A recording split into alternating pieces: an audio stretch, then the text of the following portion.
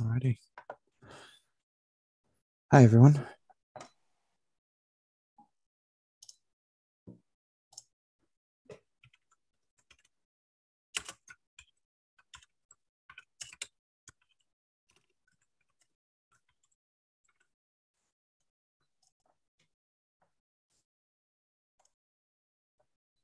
Oh, this happened before.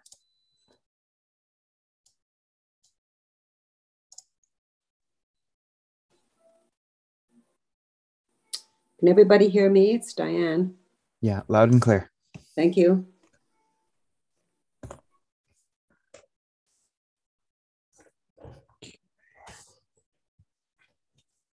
There it is.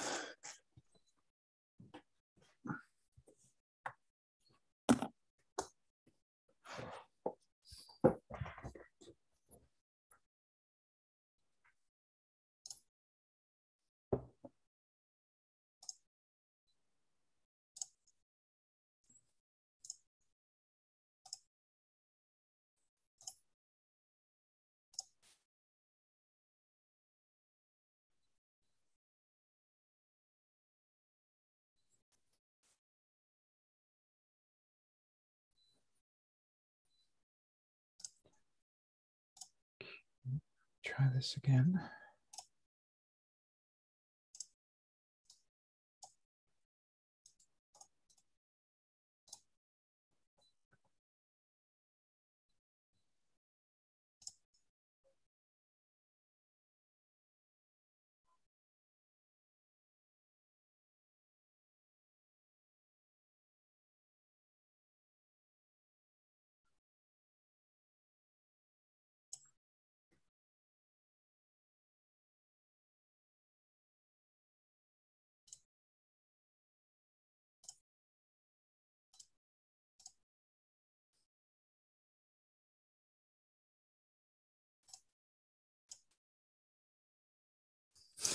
That's what it is.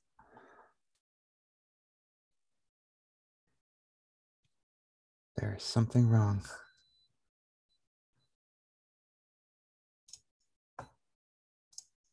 There.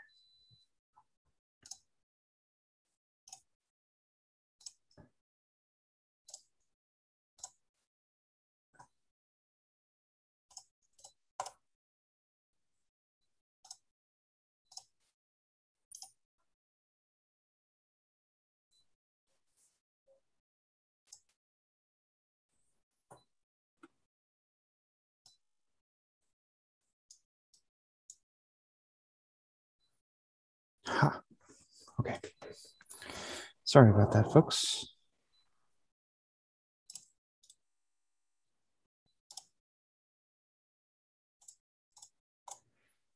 Okay.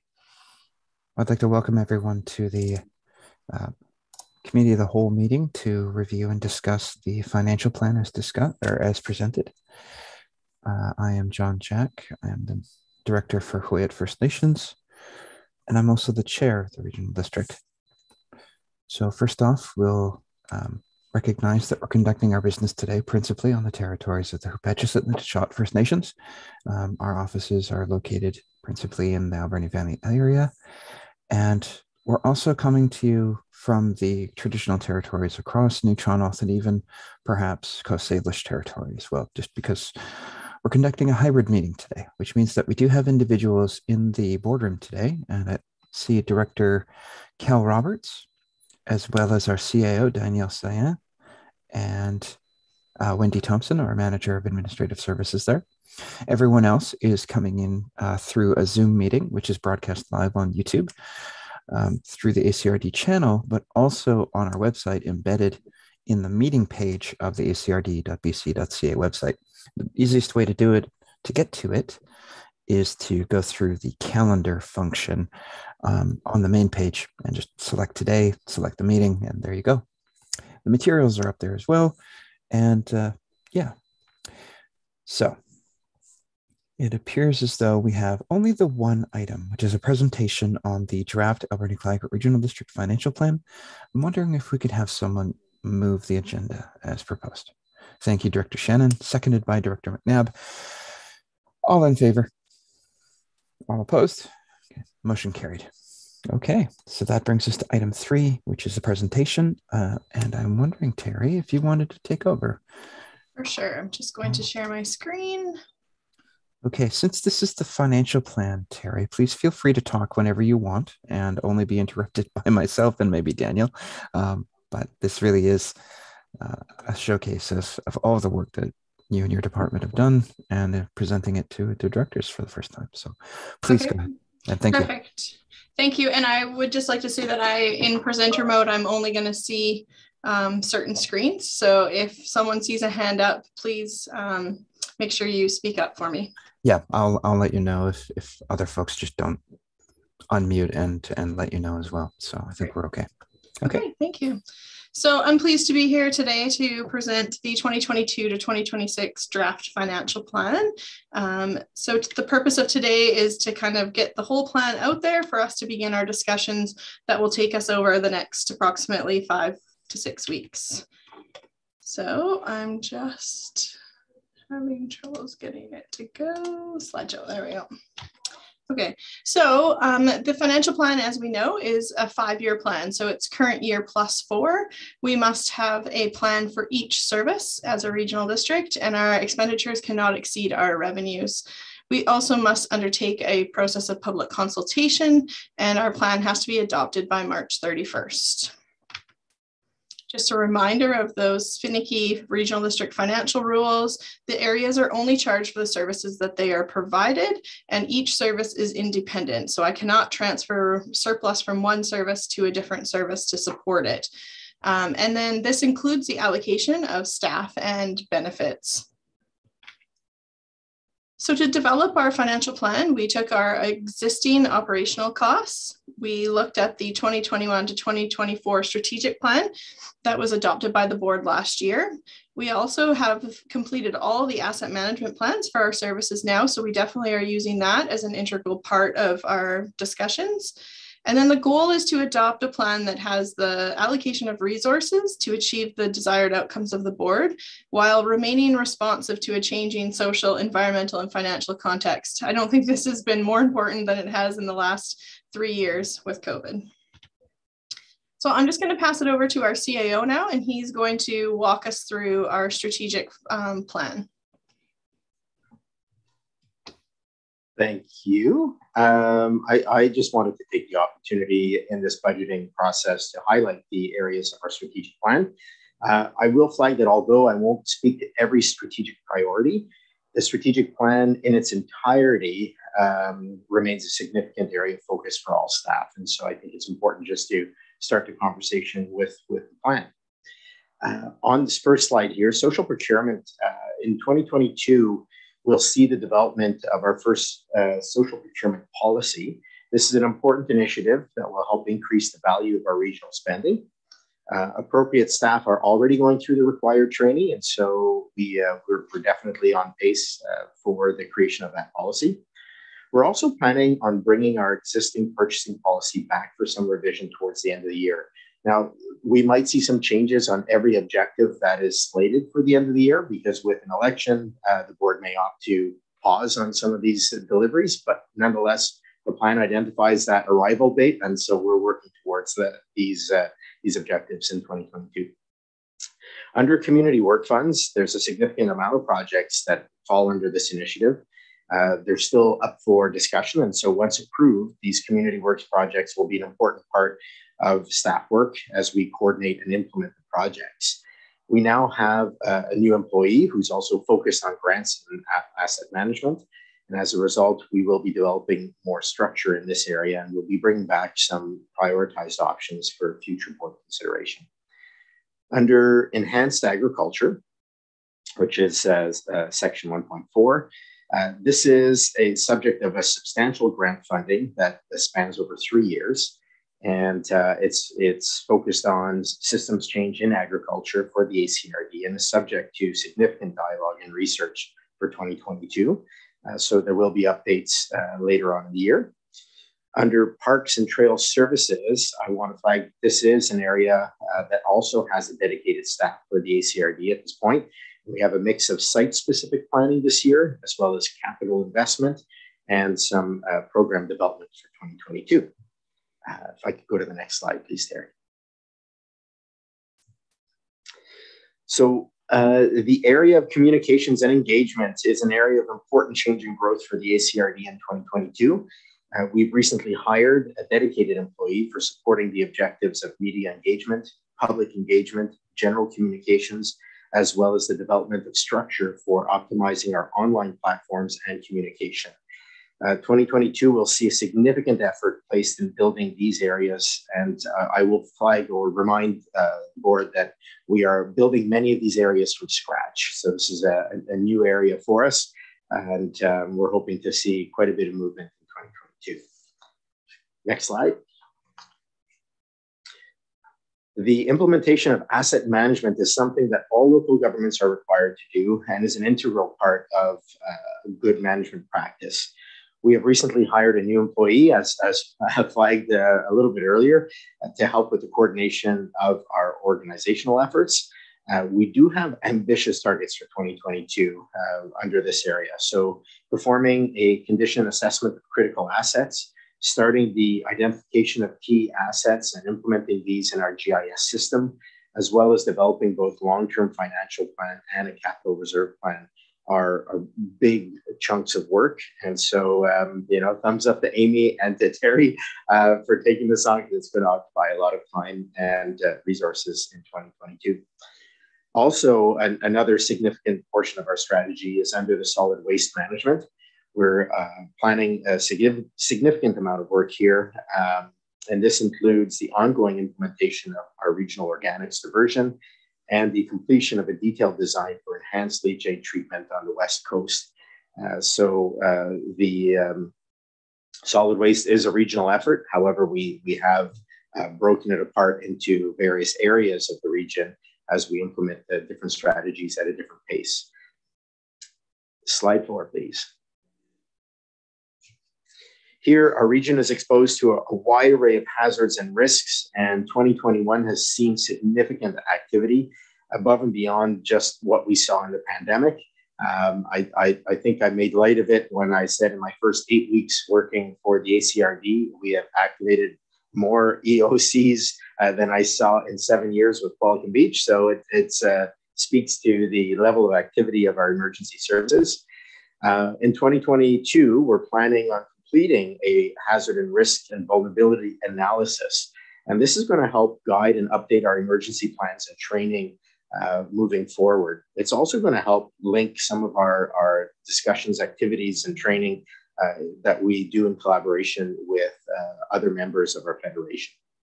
So there's a lot to do here, and there's a lot to consider, and it will actually require quite a bit of resources to complete in 2022, and will actually feed a lot of the changes and updated plans moving forward into 2023 and beyond. Under slide 5, we have engagement of community partners, which is an ongoing objective for 2022. And this is going to see us working with the identification of common objectives across the ACRD Federation members in order to create actionable tasks starting in 2023.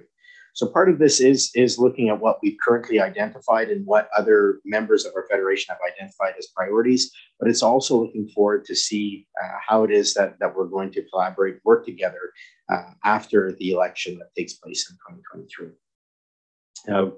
We're also working on building protocol agreements with regional First Nation communities.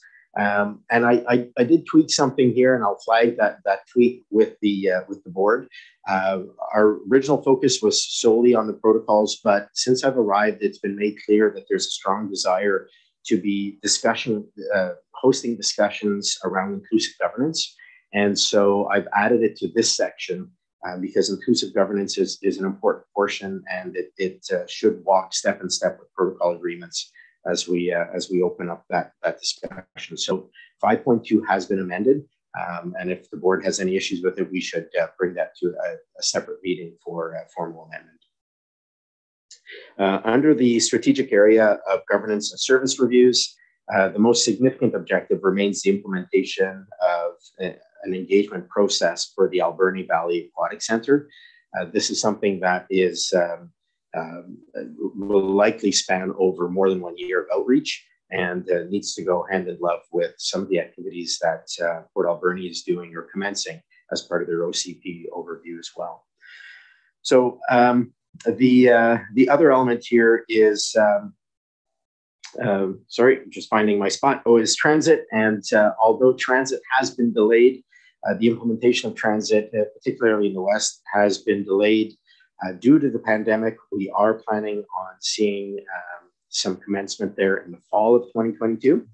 And of course, we're hoping that the pandemic is something that is being phased out, which allows us to phase in regional transit. It's important for me to note that a significant amount of time and effort will go into the election that's scheduled for this fall. And we will be looking to coordinate our efforts around orientations, planning, training, immediately following that election. And so there'll be lots of moving parts, both before, during, and immediately after. If there's any questions around the strategic plan, I'm available to answer them. Thank you. Please go ahead, anyone. Okay, not seeing anything. It looks like we're well aware of the strategic plan. Please continue at your leisure. Thank you. So just to outline how our process is going to go, last year we used what we called a parking lot format, but I think this year we're just going to take everything out to committee. So if there's a relevant committee, such as all the Alberni Valley stuff, we'll head to the Alberni Valley meeting that's held later this month.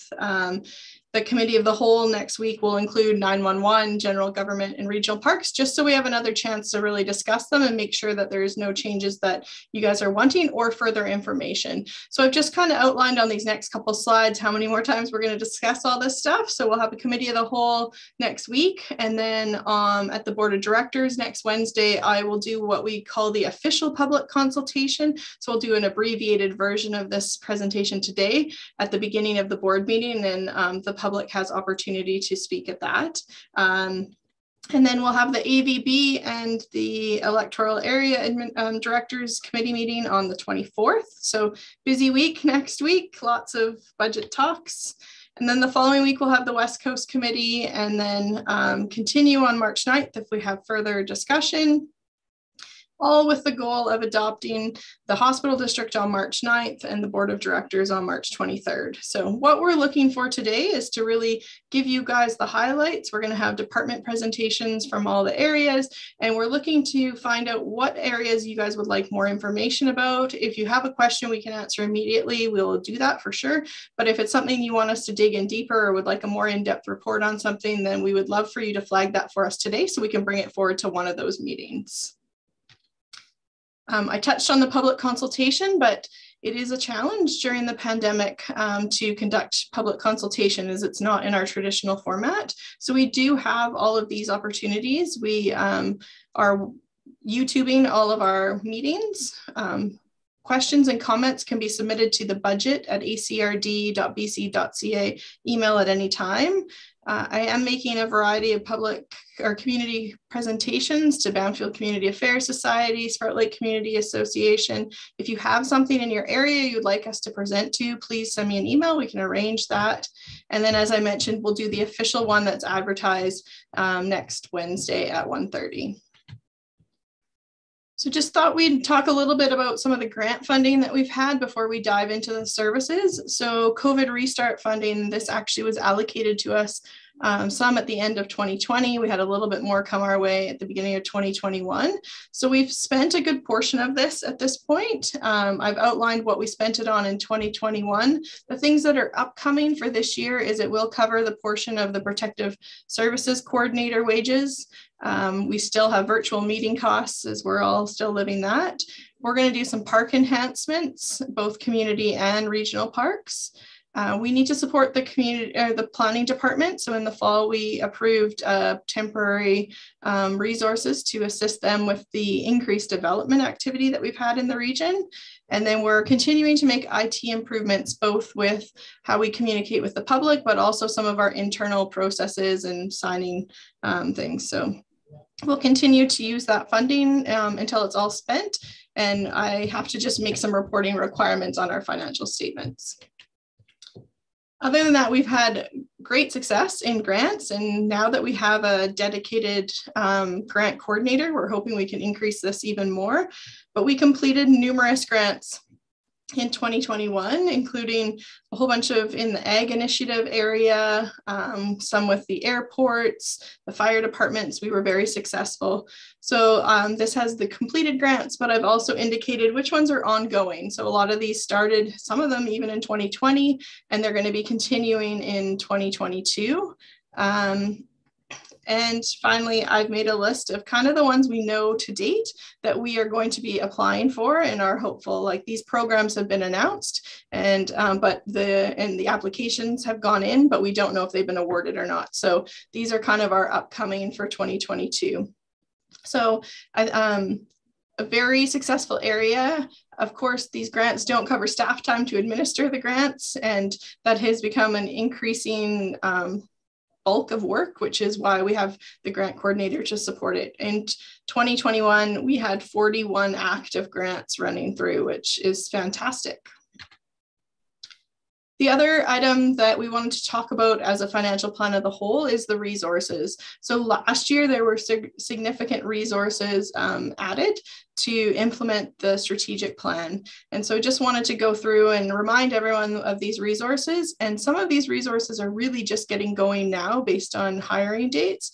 And so the financial impact of these can be seen and makes up a good portion of that impact in 2022, because, for example, the purchasing coordinator didn't come on until the fall of 2022. So we only had a quarter of their wages last year, but now we're going to have a full year. So just thought we'd run through those as well. And the last component that was established last year that was new was we created some rate stabilization reserves because we had some unusual surpluses in a few services. So this year for the electoral area administration service, we're actually going to use the $45,000 that we put into the reserve last year to offset some of the election costs. The custom transit, the Alberni Valley Custom Transit Reserve, about $74,000. We're going to hold on to that for one more year to offset next year's increase. And in West Coast Transit, we put about $84,000 into reserve, and we're going to use that this year to start the construction of the bus stops and shelters, even though the service is not anticipated to start until early next year. So now, unless there's some questions on that, we can we'll hand it over to Mike, and we can start talking about the departmental presentations. Thank you. Are there any questions about the overview, or shall we get right into the department presentations? Okay. Okay, please take it away, Mike, and thank you. Okay. Hi, everybody. For the first slide, the population census data was released on February 9th, and we thought it would be a good place to start. So I do want to note that the census data reflects populations up to May 2021. So most of 2021, any growth, which I would estimate there was a substantial amount in our area, isn't captured in here. But overall, the ACRD grew just over 8%. And again, like I said, we are observing what we certainly appears and we see as continuing growth. I would note the electoral areas have seen substantial growth as well, and certainly this is reflected in the significant increase in development applications that we're having. And there's a summary of all of the areas in there, and certainly the growth varies. Some of the populations are smaller, but before we go to the next slide, was there any questions anybody had about this one?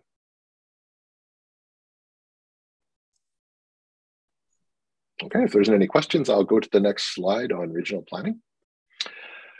So just a quick overview of regional planning provides recommendations in response to referral applications. And this area covers day-to-day referrals from things like ground leases, agricultural land reserves, covers off all of the work we're doing in the agricultural, on the ag plan and the systems change grant funding that we have. And I'll talk more in detail in a second about that.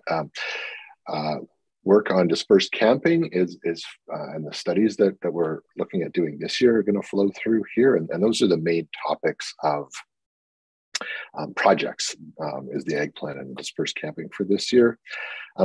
Subdivision referrals come through this portion of planning, and I certainly would know that there's been a significant increase. For 2021 compared to 2019, we've seen a 214% increase in subdivision applications. So that's certainly part of the growth and development that we're seeing. And I'll go to the next slide, please. And I again talked about applications. Cannabis retail falls under this this service, and ALR applications I already mentioned. If we could go to the next slide, please. So it just talks about the agriculture initiatives we're doing, and so through the ag support contract through Eden Tree Farms, which is Heather Shobe and Anna Lewis, continuing to support agriculture planning in the region as a whole, with support and guidance from the Agriculture Development Committee. We are going to be entering year 2 of the expanding the influence of regional agriculture support. This is the Systems Change Program, which is a $300,000 grant funded by the Vancouver Foundation. Also continuing on with the Council for Agriculture Water Supply, and it's a producer-led monitoring framework, again supported by funding. And I wanted to we're working on another training program that North Island College will be delivering as well. So that's sort of the summary there of the agriculture projects we've got. If you could go to the next slide, please. The next thing I'm going to talk about management of development. So this is the rural planning. So regional planning is the planning that is covered by the entire regional district participates, in rural planning, which is it's part 14 of the act, but it is our community plans, zoning, development variances, some of the major project work we're doing, housing needs reports for the rural areas falls under this service.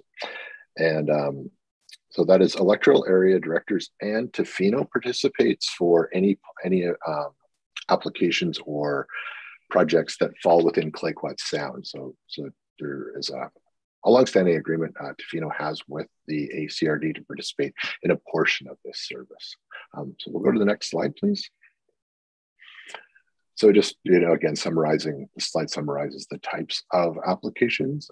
Again, just want to highlight the increase in rezoning applications. So in 2021 compared to 2020, there was a 50% increase in applications. And if we compared the number of, this is rezoning applications specifically, and if we compared 2019 rezoning applications to 2021, that's 110% increase. So I know I've talked periodically with the board over the last year and a half about the increased development activity in our area.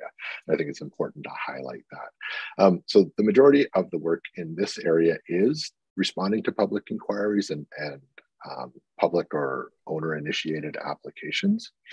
Rezonings are up significantly in the last 2 years. I did just want to talk a little bit about meetings we've held. So this we hold for this service, so that is Advisory Planning Commission's public hearings. So in 2021, we did do 19 Advisory Planning Commission meetings, 11 public hearings, and 7 meetings related to zoning and housing needs reports were also held in there.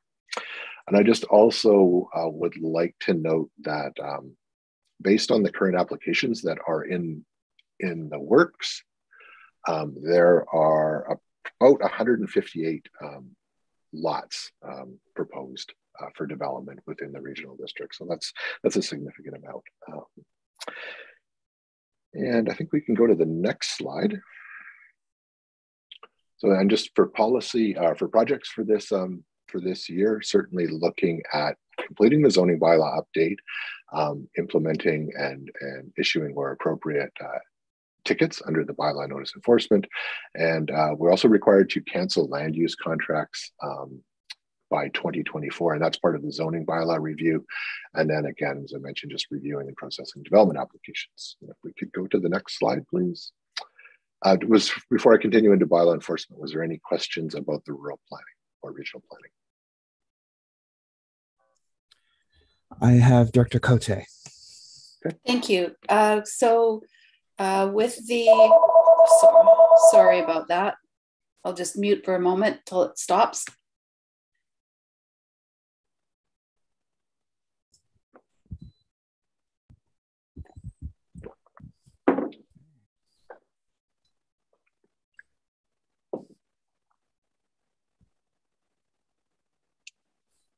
Oh, you're still muted, Director Cote. Sorry. The significant amount of building applications. Is there any multi-family developments that would actually offer low-cost housing in that? No, not certainly nothing I can think of off the top of my head. We are seeing accessory dwelling unit applications, ADUs. So that is certainly a component, and I think that's a significant could be a significant contribution, especially in rural areas, around meeting some housing needs. Right, I'm quite concerned about the lack of affordable housing that's popping up around. And I had another question about the right before the population page. There's a converted values for the hospital. Assessed values, and I'm wondering if that's with the new assessments or not. And I guess that's a separate question that probably should go to Terry. That would be Thanks. a Terry question. Okay, sorry. Yes. Thank you. Oh, that's okay. No. For sure. So you're talking about in the financial plan package itself, and the hospital, what they call the hospital district values are what regional districts tax off of. They're very similar to the regular general municipal, but that is our assessed values for 2022 compared to 2021. Right. I just wondered if that was capturing the new assessments or if they were for next year. No, it's capturing the new ones. So we get what they call a completed roll as January 1st of 2022. There will be a revised roll released by them based on everyone who's done appeals. So the revised roll comes out at the end of March, but it's based on the 2022 roll at this time. Thank you. Okay, there's no other questions. I'll carry on with bylaw enforcement. So we have a bylaw enforcement service. I would note that complaints were up in 2021 to 38 from 26 the previous year. Projects include implementing the ticketing, as I've already mentioned, and implementing the burning bylaw as far as education and letting people enforcing that bylaw as well. I would note that the new bylaw enforcement policy that was recently adopted by the board has been very helpful, certainly for staff, I think the public and directors in just providing clear direction and clear prioritization for which bylaw enforcement complaints we proceed with. Is there any questions about bylaw enforcement? Okay, I'll go to the next slide, please. I'm almost done with our services here. So the last one I wanted to talk about was building inspection, and so this is an electoral area service, and it's very much a service driven service. We it's based on the number of applications. Certainly building activity is up. I think we issued 109 applications in 2021. The data that we had put together, we had received about 144 applications in total. Now, all of those haven't been processed, and we do periodically have applications that don't get issued or never get finalized. And I would just note that, that I had mentioned the new development applications specifically around rezoning and subdivision applications, generally result in construction. And often we see this happen within 1 to 2 years of those things, of those subdivision applications being completed. And I'm happy to answer any questions anybody has about building inspection. I don't see any questions about building inspection. Okay, then it's over to Wendy. All right, great. Great, thank you. Please go ahead. Thanks. So I'm pleased to present the General Government Services highlights for 2021-2022. In 2021, the Regional District Board of Directors adopted their very first strategic plan. The plan unites the Board of Directors under a common vision for the region and provides clear priorities and focus for staff. The ACRD procedures bylaw was amended in 2021 to permanently authorize ACRD board and committee meetings to be held in person, electronically, or as a hybrid meeting, which is basically a combination of in-person and electronics, similar to what we're doing today. The ACRD continues to manage impacts to operations from the COVID-19 pandemic. Regional district staff closely monitor provincial health orders, WorkSafe BC, and other authorities to ensure the health, safety, and well-being of our employees, elected officials, and the public are being met. The Regional District COVID Safety Plan is updated as needed and reflects the most current medical and safety information available. We have the plan available on our website as well as at all our work locations. Also in 2021, the Wood Stove Exchange Program saw an uptake with 18 exchanges compared to 7 the previous year.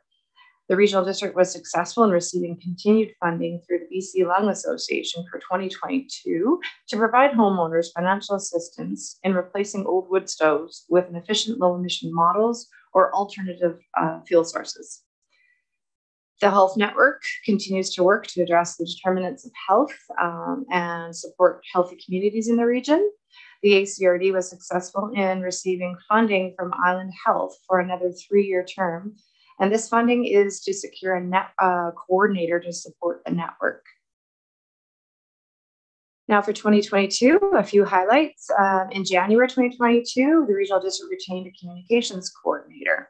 The main focus for this position in 2022 will be developing a communications and engagement program for the Regional District, as well as revamping the Regional District's website and expanding the use of social media platforms for public communications, including the development of a Facebook page.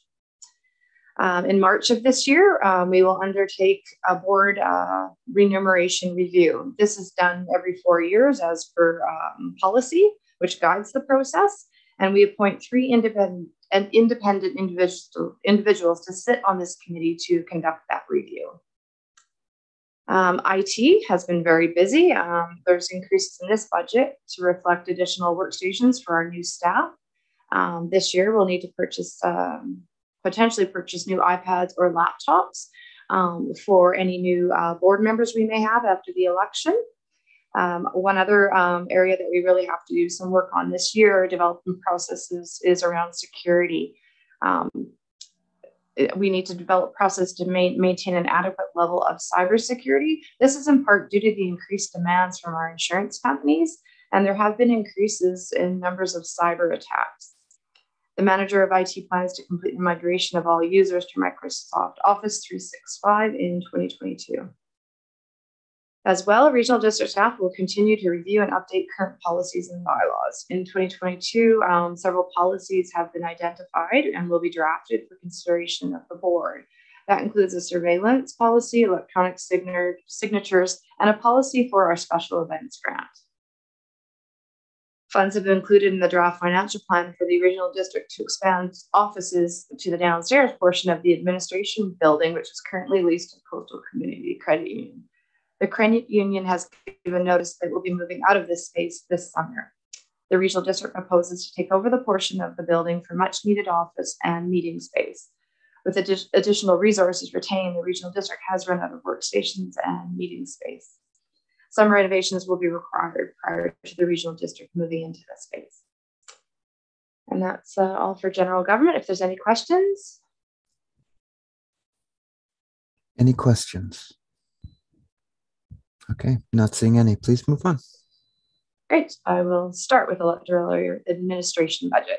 So included in this budget, once again, as we do every year, is the ability for electoral area directors to continue to do mail-outs of newsletters to their constituents.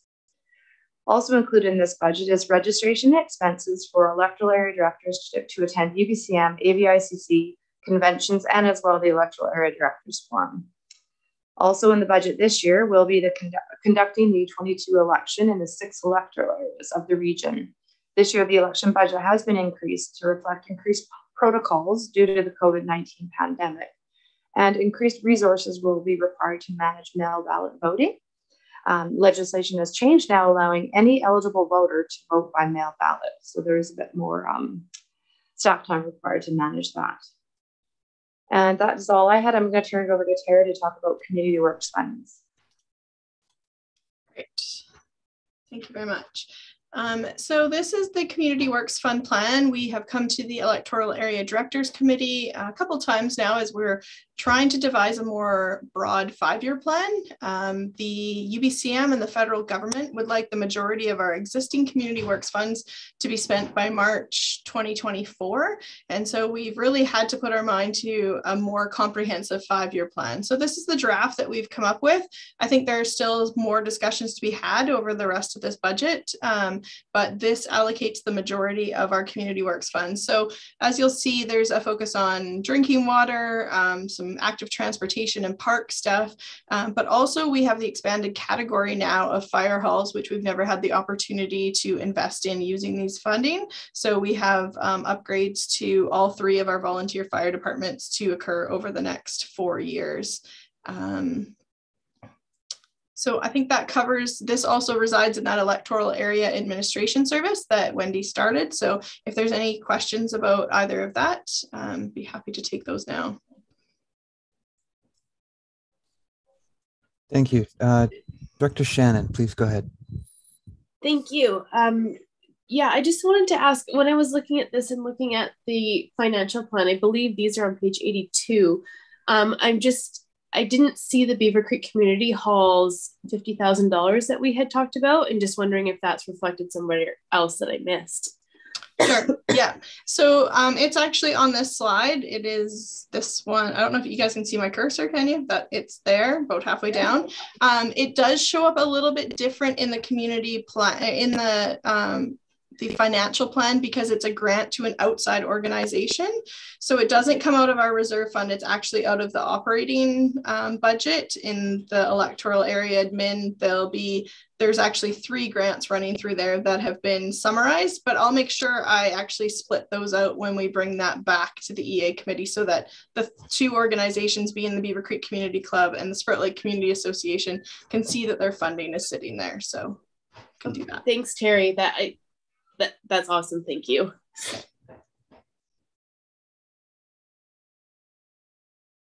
Okay. Any other questions? I see Director McNabb. Please go ahead.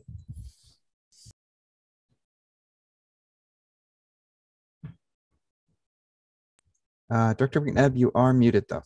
Yeah, I know. I'm trying to get there.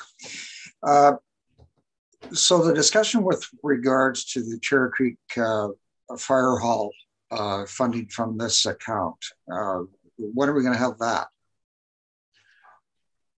We can bring that back to the Electoral Area Directors Committee meeting if you like next week. We currently have $600,000 that we left unallocated at this time. So I don't think staff necessarily have anything paperwork wise to bring back at this time, but we can bring back that discussion to be had next week if you like. Sure, that'd be good. Okay.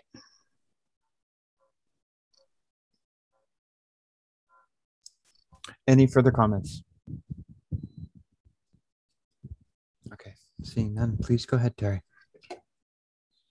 Just wanted to touch on the finance department as a whole. So in 2021, we managed to complete all of our version 1 of our asset management plan. So there's 13 asset management plans in total.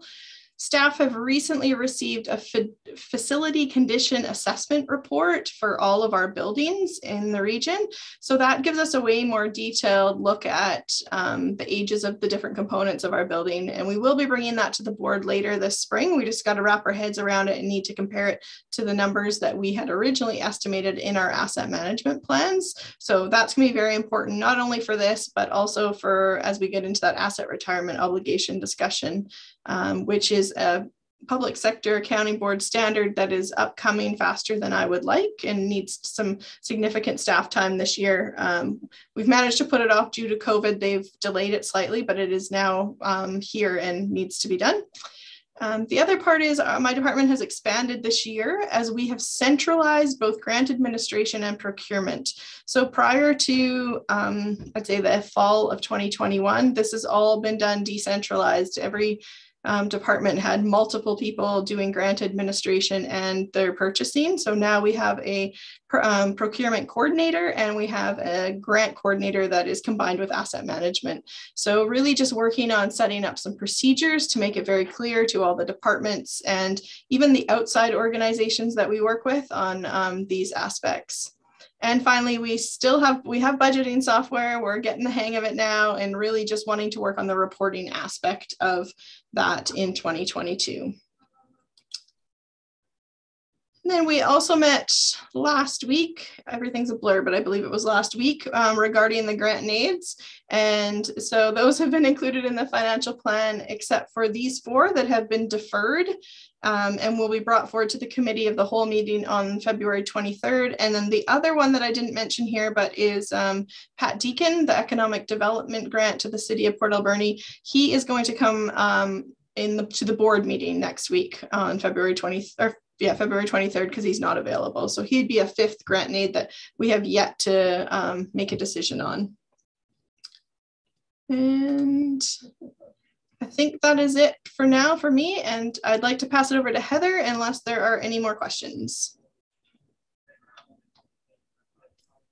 Doesn't look like we have any questions. So thank you, Terry, and welcome, Heather. Thank you. So just give a bit of an update on the Alberni Valley Emergency Program from last year. So in April, we hired the Protective Services Coordinator.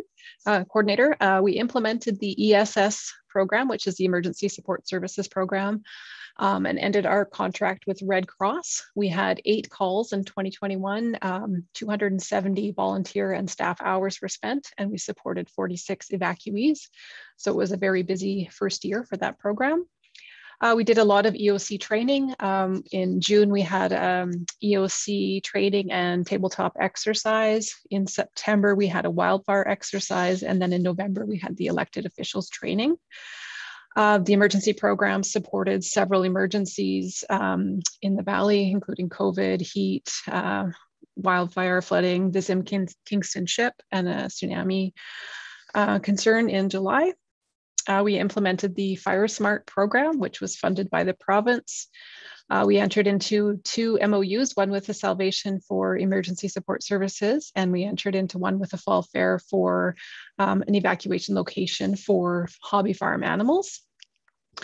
We worked with Dr. Ryan Reynolds from UBC on the Canadian Hazards Emergency Response Preparedness app, which is an app to encourage local residents to create an emergency plan for themselves and to become better prepared.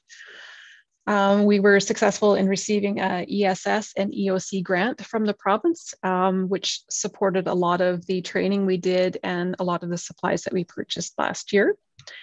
And then the Alberni Valley Evacuation Route Plan, which is still ongoing, but most of the work occurred in 2021. The board will be presented this plan on March 9th at the board meeting. Next slide, please. And then the 2022 priorities for the program are to conduct a hazard and risk vulnerability assessment, which Daniel alluded to earlier. This aligns with the board's strategic plan objective to undertake a climate change risk assessment. So the HRVA will be done for all areas of the regional district, including Banfield and Long Beach. The hazards identified will form the basis of the updates to the Alberni Valley Emergency Plan, which is also scheduled for this year. There'll be a continued focus on training EOC staff to build skills and confidence with ACRD and city staff, and to build relationships with First Nations and emergency agencies in the community. We'll be continuing to implement the ESS program. We'll be redeveloping a personal preparedness program. The CHIRP app rollout that I mentioned earlier will be part of this, as will be the development of an evacuation focus brochure for the Alberni Valley. And then the last one is the Fire Smart program, which is grant dependent, and we anticipate receiving that notification in March. Next slide, please. And then the Banfield Emergency Program. So there was little activity in the program in 2021. Our volunteer emergency program coordinator stepped down. So I'm currently recruiting for that position. There are several volunteers in Banfield, existing and new volunteers, but none of them are ready to step up into the coordinator role. So until that role is filled, I will support the group there. We have a training scheduled for the volunteers in April in person. As I mentioned earlier, the HRVA will be done for Banfield as well. We have applied for the ESS grant, and we will be applying for the EOC grant, which will include some supplies and training for Banfield. We've also partnered with the Huu-ay First Nations, Uchuckwacit, and Tokwat on a grant application to develop a West Coast evacuation route plan. And we hope to hear the results of this grant application in March, and that also includes the Long Beach electoral area. Next slide, please. And then the Long Beach Emergency Program. So most of the work in 2021 was centered around determining the emergency program model for the electoral area. So we have a long-standing agreement with the District of Ucluelet for them to provide certain emergency services for the residents of Long Beach, but not all services. The agreement is outdated and it's vague. So I'm interested in negotiating a new agreement with the District of Ucluelet if they're willing to collaborate on providing emergency services for those residents out there. HRVA I talked about already, and we're also partnering with the District of Ucluelet and Tofino on a grant application. If successful, we'll be doing a regional exercise on the West Coast, and it will involve all First Nations on the coast, Parks Canada, and emergency agencies. Be a great opportunity to do some emergency planning on the West Coast. And like I mentioned, we've partnered on the West Coast evacuation route plan, and we will find out the results of that in March. Next slide, please. Yeah, and then this final slide is regarding the West Coast Emergency Coordination Service, and this is a proposed service. It's been discussed by the board since 2016. So under provincial legislation, each local government, First Nation is responsible for their own emergency program.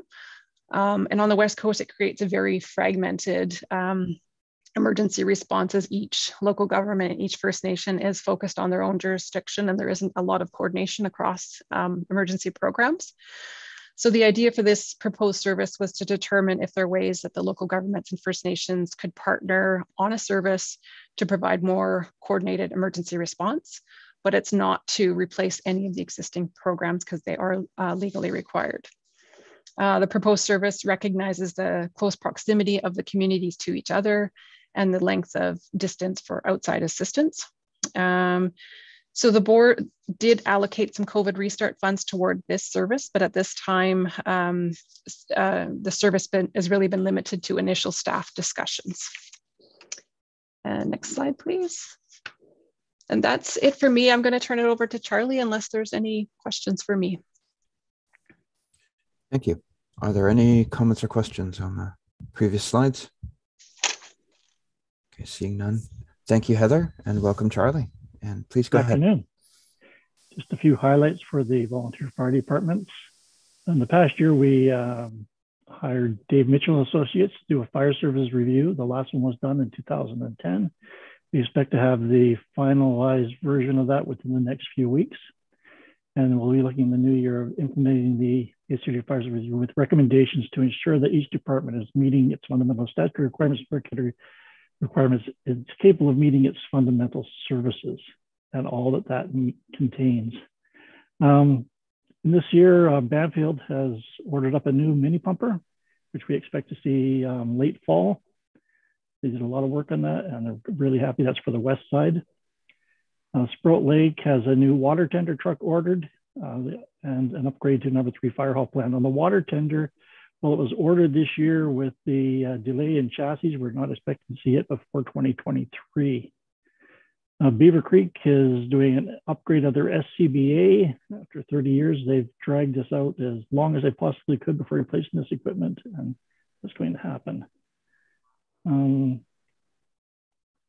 Sprout Lake also did a review this past year of their way they handled their halls, with the 3 halls, and ended up decommissioning or partially decommissioning number 2 hall as a response for fire responses. And with that, we've been able to rearrange the apparatus and cut back and save services and rearrange some people. And now we're going to do an upgrade to number 3 hall to an additional truck bay, generator, and accessibility improvements. So there's lots going on. Bamfield also has a look at doing an upgrade to their fireboat in the coming year to better meet the FUS requirements, the fire underwriters service requirements. And that's about it. If anybody has any questions, I'm happy to answer them. Director Bodner, please go ahead, and then Director McNabb. Thank you. Just a few questions here. You were saying that the fire services review was done in 2010. How often are they usually done? It's at the whim of the board or staff, I would guess. We thought after 10 years, there was quite a few deficiencies that had been dealt with, but it was long past needing to be redone again to have a look at how the fire services evolved within the region.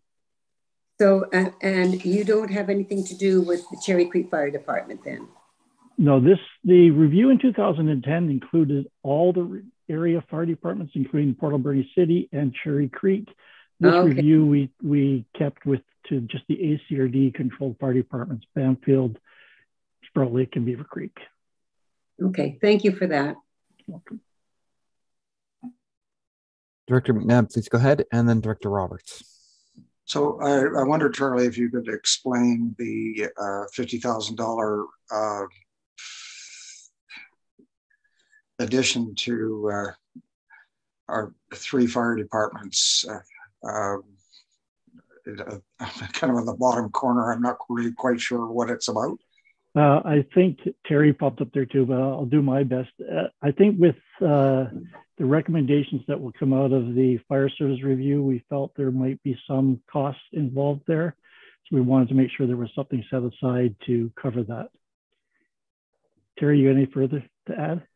Yeah, I would just like to add, it's a challenging time for us to be getting this review. There is, it's like a 220-page document that identifies a whole number of items that they think that we should be addressing. And there are multiple ways for us to address them. So I think it's going to result in some more resources. We don't know what that looks like at this time.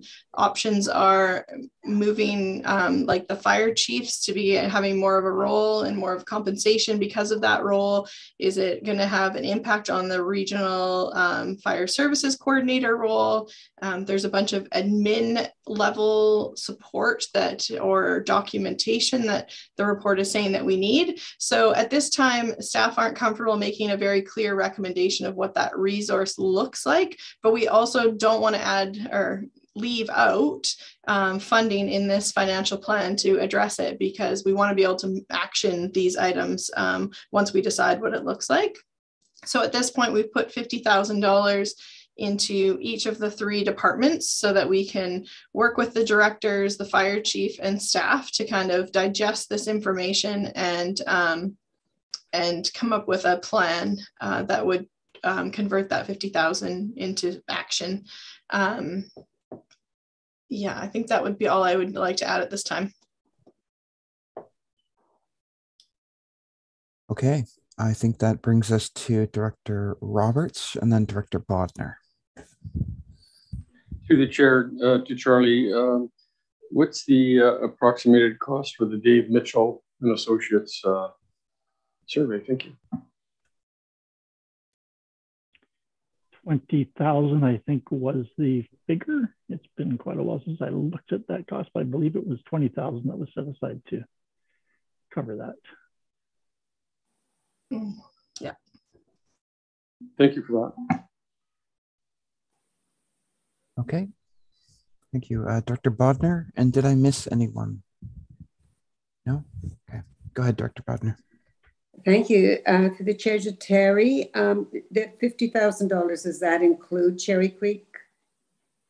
No, it's 50,000 for the Sprout Lake Department, 50,000 for Bamfield, and 50,000 for Beaver Creek. So each of those services, we've budgeted an additional 50 grand to address the deficiencies identified in the report. Thank you. You're welcome.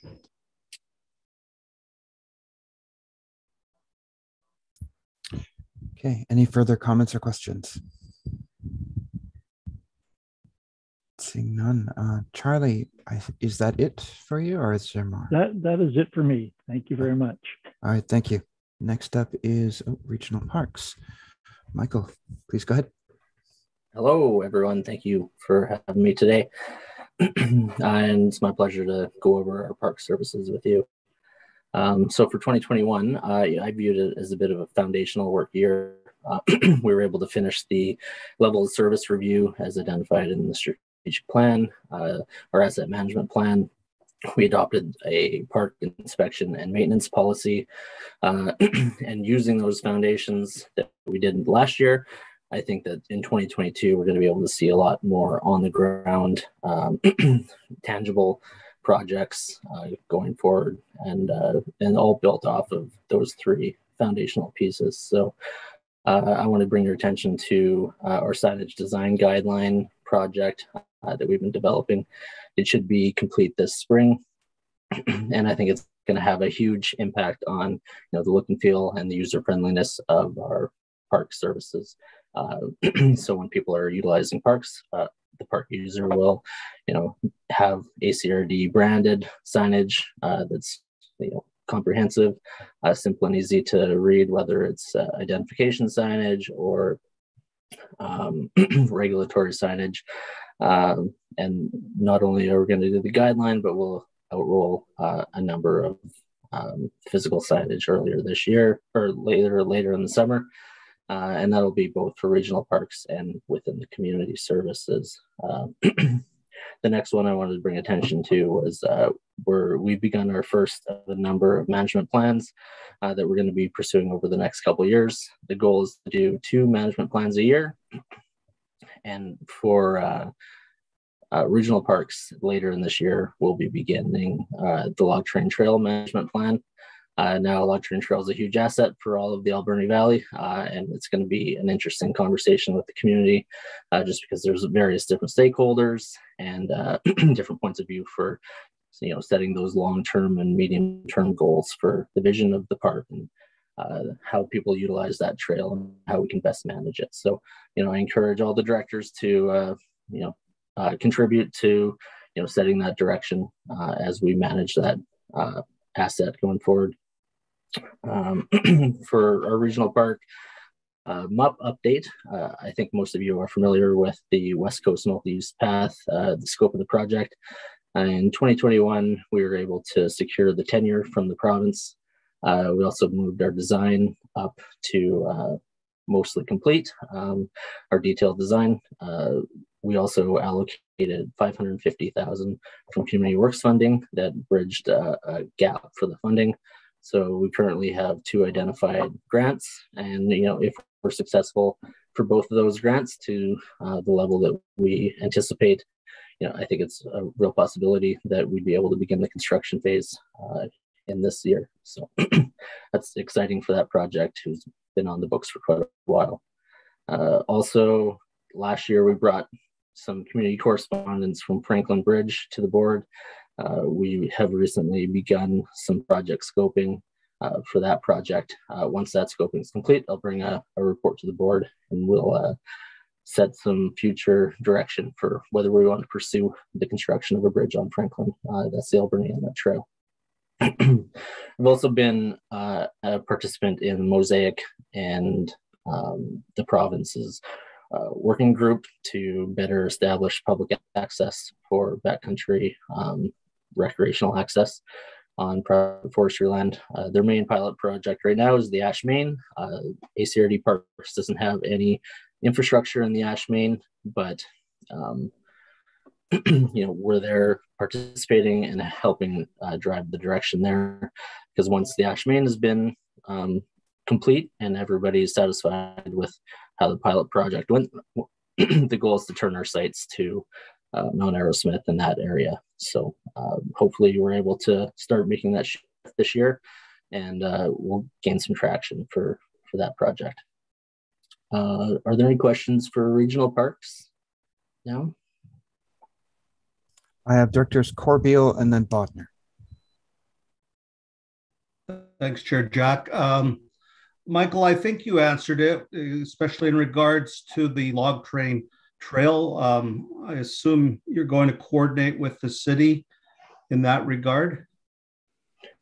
Through the chair, yeah, our park management plan and all these plans are directly related to our park assets that we currently manage. I know the log train trail kind of goes through the city as well and has some private trails through Mosaic, and we'd coordinate through all the stakeholders, but specifically the plan would address our tenured or licensed area for the park. So it wouldn't be a joint plan, I guess is what I'm saying. Yeah, and the second comment I would have, and it sounds like maybe you're making some inroads with Mosaic. I mean, they've been talking about the Ash River or the Ash Valley for some time now. And I, for one, am getting extremely frustrated at the lack of progress on opening up our back country. So maybe you have a better feel for it, but from what I see from my end of it, it's awful slow in the uptake. I'll just provide comment that, you know, I think the Ash Main pilot project has gone well, as in there's been no negative impacts that's been noted in the project. And, you know, I think the province and Mosaic are working together for an MOU regarding liabilities for road use and whatnot. And that's kind of been the sticking point that's been drawn out. So hopefully, you know, I'm optimistic that that'll get resolved. And once that's resolved, we're able to get a little bit more movement on it.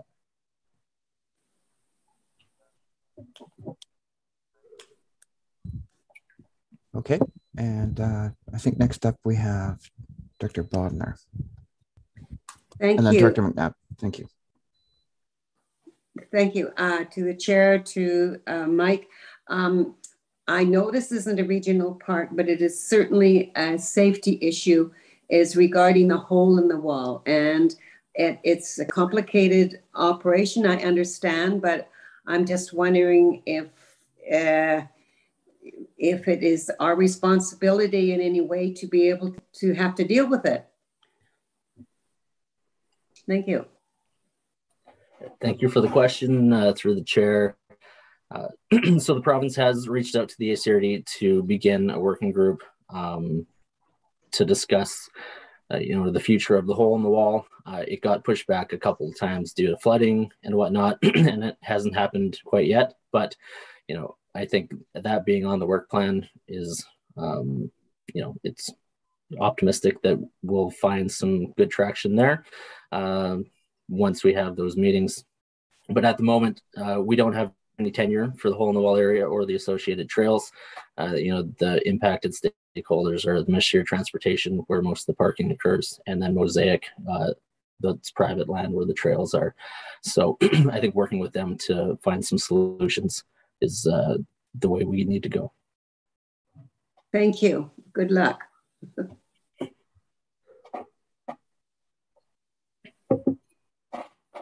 Director McNabb, please go ahead. So, Michael, I'm just kind of wondering when the bridge over the river Plested is going to happen. Evergreen Park? Oh, the Evergreen Park. So that'll be kind of addressed in the next slide, but essentially, yeah, community parks. So we were successful in some grant funding the last year.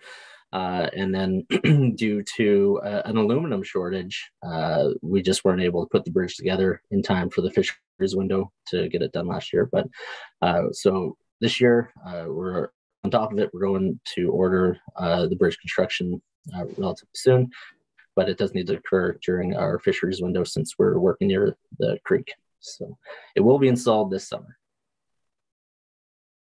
So by the end of the summer, the middle of the summer? Yeah, we'll try to get the as early in the fisheries window as we can, but generally the window's July 15th to September 15th. So hopefully July. Okay, appreciate it. Thanks.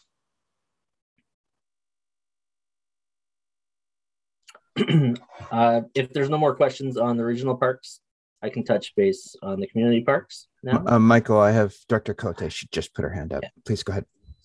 Thank you. My question was on community parks and planning on that. So I'll wait. Thank you. Okay, thanks.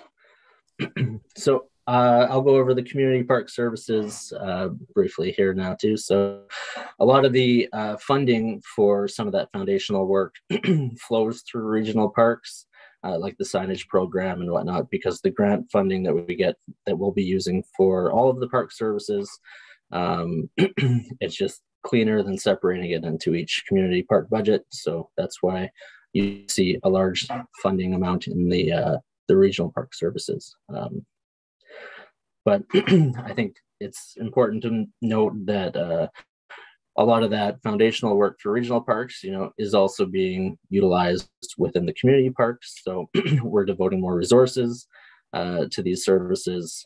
We're going to be seeing a large influx of new signage in these parks this summer. We're utilizing the asset management plan and these services that have a large number of assets.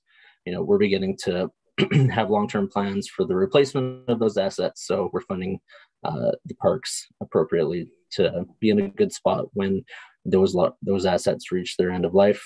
And through the level of service review that we did last year, one of the main talking points that was brought up when engaging with our parks commissions and our trail volunteers was just how few volunteers there are compared to how many there used to be, and also that a number of volunteers are aging out of the programs. So one of our goals is to set up a volunteer program, a formalized program that not only supports our current volunteers, but helps them recruit new ones to help with our park services. We're also utilizing the adopted inspection and maintenance policies throughout here to identify areas of need. So I'll just go over quick highlights for each service. Banfield, the community has initiated development of West Park as their priority this year.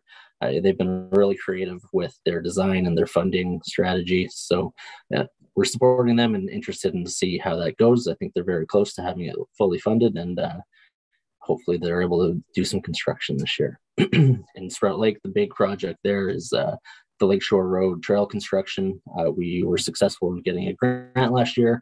We were able to complete the design, and we were able to secure tenure for the trail corridor from the Ministry of Transportation. We'll be submitting a tender within the next month or two, and then construction will begin this summer, and we need to do a number of those works within the fisheries window as well. So hopefully we're able to complete that extension this fall. On Beaver Creek, like I said earlier, Evergreen Park bridge replacement will be occurring this year. We've also identified some flooding and footing issues within the riding ring, which requires some attention. So we've budgeted for those initiatives. And then Cherry Creek, I mentioned the park management plans earlier.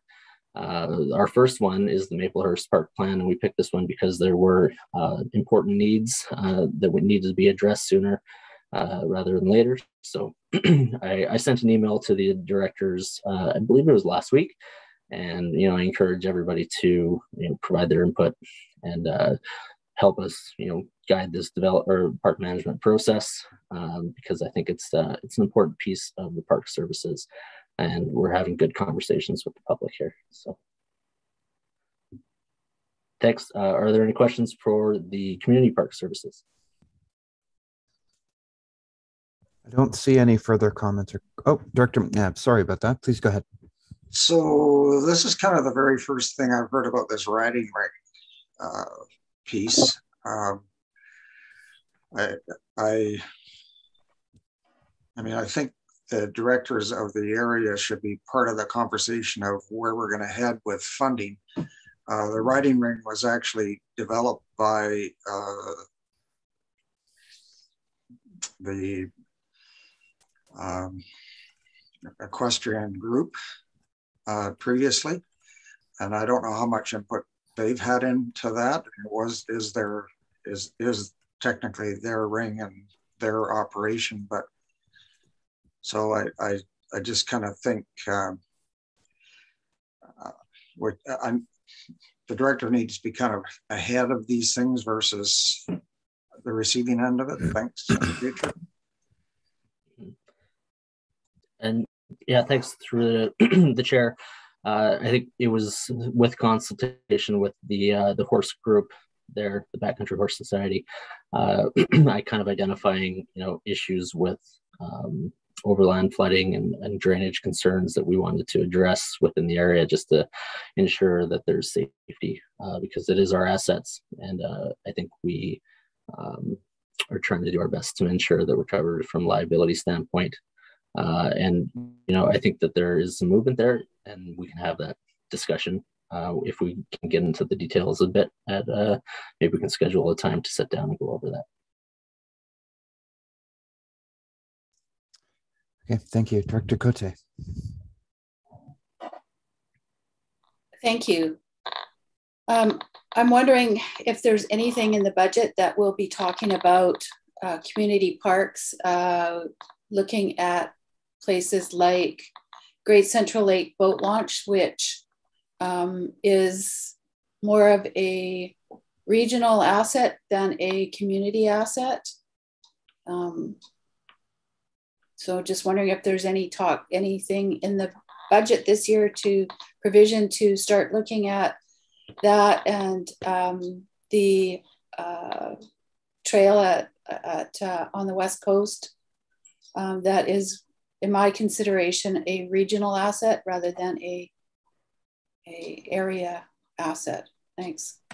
Director Cote, we'll have Terry get to you in a moment. Do you mean the multi-use trail, the MUP pathway? Yes. Okay, thank you. Terry, I see you're unmuted. Sure, if you don't mind, Michael, I'll jump in on this one.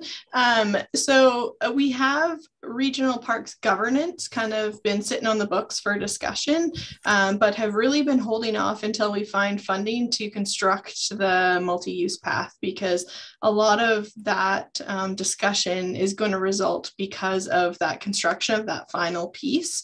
And I think we have had discussions at different points that talked about, should that less than 1 kilometer section of the multi-use path be the only section that lives in regional parks, or are we wanting to bring in all the West Coast sections and treat it as one path, which would need to have a governance discussion, including apportionments of cost. So that is still kind of on the books, but to be honest, to date, we're still just focusing on trying to find some grant funding to build that trail, because until then, nothing has really changed in regional parks. As for bringing back new trails, I would say that I believe that the focus has been on existing infrastructure, and we could get into that discussion, but it is not something that I have contemplated and put into the financial plan at this point. However, I don't know, unless we are planning a major upgrade to it, which we're not planning on doing, I think, till 2024 with Community Works funds. I think that we have some time to have those discussions. I think that's all for me. Okay, I have Directors Bodner and then Director Knapp up next. Thank you to the chair, to Mike. I just want to clarify, to follow up the telephone conversation that we had, and I was thinking about it. From what I understand is that as far as Maplehurst Park is concerned, the only thing that's going to be done this year would be to put signage up on there saying do not park in people's driveways. However, I wanted to ask again about the road allowance. You said there's 120 meters or something at the end of Willow Road. You do not, even if things go ahead, that still isn't something that would be done. If that's done, it wouldn't be done this year. Is that correct? Yeah, I think the purpose of the park management plan would be to identify, the best course of action from kind of a zoomed out view. I think we can put some effort into better communication with the local stakeholders and neighbors to ensure that any immediate concerns are addressed, such as people blocking driveways, and hopefully some signage and some enforcement in that way will address it. But I think, larger capital projects such as adding parking lots and infrastructure probably would wait until direction from the management plan once it's complete. Thank you. Please go ahead, Director McNabb. So I'm just going to comment with regards to the Great Central Lake boat ramp. We did have $200,000 in the community works funding schedule for that. I don't think that's moved anywhere, has it? That would be a Terry question, I think. No, it hasn't moved anywhere. I'm sorry, when I'm sharing my screen, I can't look up stuff at the same time. Okay. So I think that it is still in there, but when having that discussion, we didn't move it out of Sprout Lake Parks. So at this point, I'm running that money through Sprout Lake Park because that's where the boat launch currently resides in terms of legal ownership. If we want to designate that as a regional park and move it into the regional park function, then we need to have that discussion as a board and do that. And that part has not been anticipated. Like, to have that discussion this year was not something that I've added funding or anything to, but I also don't know what we would really need to add to facilitate that discussion in 2022. Second with that. Yep. Dr. Jack. Okay. So this Maplehurst Park solution, we really need to find a short-term solution as well as a long-term solution. Whether that means completely closing that park until we find a long-term solution, or because what the neighbors are putting up with, I mean, I'm getting phone calls once or twice a week with regards to issues that are happening. And, it's just not fair to the neighborhood. So I really would like staff and management to kind of put their heads together to see if we can come up with something that eases these folks' pain in a substantial way. And I'm not sure signage is going to do it, because the kind of activity that's happening is the kind of activity that ignores signs. So we need to do something more effective than signs, I think. So I'll leave it at that for now. Thanks. Thank you. I have Directors Cote and then Roberts up next. Please go, Director Cote. Thank you. So I was trying to look at up the strategic plan, which it's not at my fingertips, but I believe that parks and moving on with this was in our strategic plan as one of our desirable things to be working on. So I'm just, I understand that it's looking at expanding on a service and changing the governance, because I think there's only 2 or 3 identified areas that are in the parks, Mount Arrowsmith being the beginning. So I'm wondering if we shouldn't be looking at this in the 22 year and making sure there's something in the budget to accommodate. We have studies on the shelf that haven't been utilized for many years now. And I'd really like to get that going, because I think it's important, more important than ever. We could use things like the COVID grants, which we did use, but on residential or rural area park. I'd like to see it really happen. If there's any more types of grants that we could use for regional park development, because looking at Great Central Lake.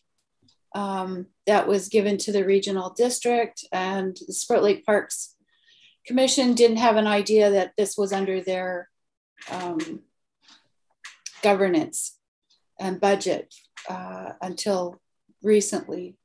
That, as well as a couple of other parks that are out there. So I'd like to do some more work on community parks and regional parks. Thanks. Thank you. And just on that, and before we get to anybody else speaking, at the beginning of the process we've adopted here, Terry had spoken to having conversations where we don't have a parking lot, but we would ask certain committees to tackle this issue. I'm starting to think that because Director Cote is talking about kind of regional wide parks conversations, that maybe this doesn't exist in any one committee and is referred to each of them, or perhaps a committee of the whole. I suppose that's a question for not much later than soon, but I think that's something we should put our minds to. With that, I cannot remember who we had next. I apologize. I think Director Roberts. Please go ahead. Yeah, thank you. Through the chair, I noticed that in some of the budget highlights, one of the things that we have from the capital reserve, or I should say, money's carried over, and this was in the operating budget. There's $250,000 set aside for the construction of a parking lot for Maplehurst Park, and in fact, there's an additional $61,000 that was Parkland Reserve Fund monies in lieu from developers that could be utilized for that service. So I'm not sure exactly the concern or the issue. Is it just temporary signage that we're talking about, or this community works fund transfer of $250,000? I think that's a step in the right direction, is it not? Thank you. I'd just like to add that, utilizing this process of creating the park management plan to accurately reflect what we're hearing from stakeholders within the community before pursuing, large infrastructure projects is kind of the park management plan process that we've identified. So, at the moment, there's, the issues identified that there's issues with Maplehurst Park and the access and parking. And I think there's a couple potential solutions that can be addressed in different locations. But, without properly engaging with the stakeholders, it's hard to move forward with a project like that at this time. Thank you for that. Yeah. Sounds like that bears mentioning and attention at some point in the future as well. Okay. Are there any other comments or questions for Michael? I think community parks and regional parks and trails is going to be something that we're going to be perhaps moving up in the agenda, so to speak, as a regional district. So thank you for your work, Michael. I'm not certain if you have another slide or so, but please go ahead if you do. Yeah, this the Sprout Lake Marine Patrol is also my service. So this service is we're continuing on with what we've previously done in years past. We have a school outreach program focusing on boat safety, and then in the summer months we're at the boat launch and on the water, helping the public, providing information about proper boat safety and just public engagement on those topics. I would like to note that the Transport Canada grant that we have is in its final year. The goal is to apply for an extension and future funding for years forward. But depending on how that application goes, we may see some changes in upcoming years. So. Apropos of nothing, and hi, Mark. I just want to say the emblem here is perhaps one of the best emblems I've ever seen made for in the regional district area. So I know it doesn't matter that much, but it's really very striking. So whoever was involved in the creation of that, it's great. I'll just give credit to our summer students from last year. They were the ones that put together the emblem. So. Oh, that's great. Okay, are there any closing comments or questions regarding the Sprout Lake Marine Patrol for Michael? Okay, seeing none. I think we're moving on. Oh, sorry, Penny. I have a question. Please go. Please go ahead. So July to September, are they not doing the school programming starting in the end of May? Yes, they'll be in the schools at the end of the year. And they will potentially be spending some time at the boat launch, but it was just separated that way for the purposes of the slide here. So follow up, I'm assuming then that with things opening up with COVID, we'll be able to have 2 of the Marine Patrol go out on the boat instead of all 3, or so that we can have people at the boat launch assisting and running the service the way it used to be run. That's what I'm wondering. Thanks. So yes, last year we paid a consultant to provide some safe work procedures in relation to COVID protocols for this service. We'll be revisiting those procedures and adjusting the service as necessary here. And we did get the grant, right, for 3 years? Well, this is the final year of that 3-year grant, and it was extended a year because it didn't run for the 2020 season, I believe. So. Okay, with that, I think that is it for Michael. So thank you. And that brings us to the airports. Welcome, Mark. Please take it away. Yeah, thank you, Mr. Chair. You'll notice a theme with some of my photos coming up. We actually had winter this year at both our airports. I'll give some highlights for 2021. We had a challenging year, 2021, just with COVID. A lot of our operations saw a decline in activity for flight travel, both here and on the West Coast. The AVRA Advisory Committee was able to do a strategic plan through COVID. That brought in a bunch of components working with the advisory committee, internet signage, and a celebration around the airport grand opening for hopefully later on this summer.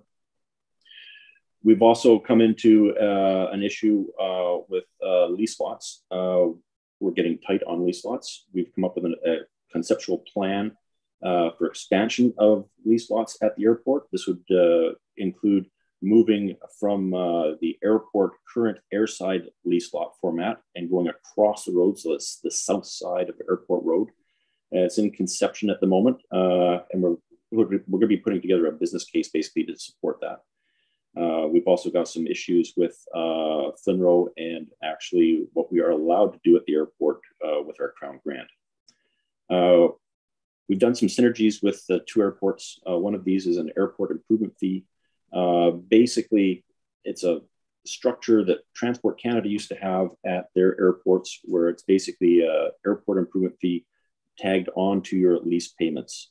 So that was instituted at both sites this year, and that was helping some of our cost recovery on the sites. As I mentioned before, our airport airside lease lots are at a premium right now at AVRA. We have approximately 1 left, depending on how my development for the maintenance building develops, basically. But we're basically at full capacity, which is a great thing. We've had a really large run on the lots over the last couple of years. I think a lot of people are seeing the potential on the site and migrating their business plans to the valley, which is a great thing to see. So we should see possibly 2 to 3 hangars besides the Coulson Group appearing on that site in 2022, 2023. So that's great news. The other thing, highlight for 2021, we're looking at basically our COVID grant funding. We were successful in obtaining that for airport operations, offsetting some of our operational costs, both here and on the West Coast. So for 2022, moving forward, we're looking at doing an equipment shelter we're doing some synergies with the West Coast as well on this, and I'll touch base on that a little later. But this will be a piece of infrastructure that'll support some of our winter maintenance equipment that we have on the field. And as I mentioned with my slide, we have done quite a lot of winter maintenance this winter period, more than usual. That's also to assist with BC Ambulance. As you're probably aware, the air ops are no longer operating out of the hospital due to construction. So all of that operation comes into the AV Valley, and we're trying to maintain that surface clear for them for ambulance operations for medevacs out of the valley.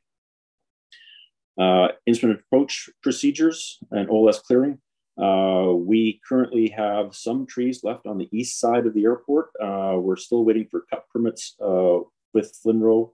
That has been an ongoing battle through COVID. We're basically on year 2 for a request on that. And I've been working with Michael and Flinroe on this. Hopefully we will see some light at the end of the tunnel later this fall. We can get those completed. Mark, just to interrupt you there, yes. I'm not certain if you had defined it, but if you could define OLS just for anybody who may be watching this. Yeah, I get stuck in acronyms sometimes, sort of that. Obstacle limitation surface, so OLS. So an obstacle limitation surface is basically a clear path through a airspace to the threshold of a runway. And that's required when we have an instrument approach procedure that we want to maintain or have certified to a lower level. So right now we have an OLS that's cleared. That's why the Northwest Industrial Road was constructed to the northwest of the airfield. And we've basically dealt with most of the trees, probably 95% of the trees at that end. And on the east side, we still have some vegetation, which a tree is an obstruction in that OLS that we have to remove. And that's what we're working toward with cut permits with the province. And the capacity for enabling instrument approach procedures and instrument approach landings vastly increases the potential of the aerodrome, correct?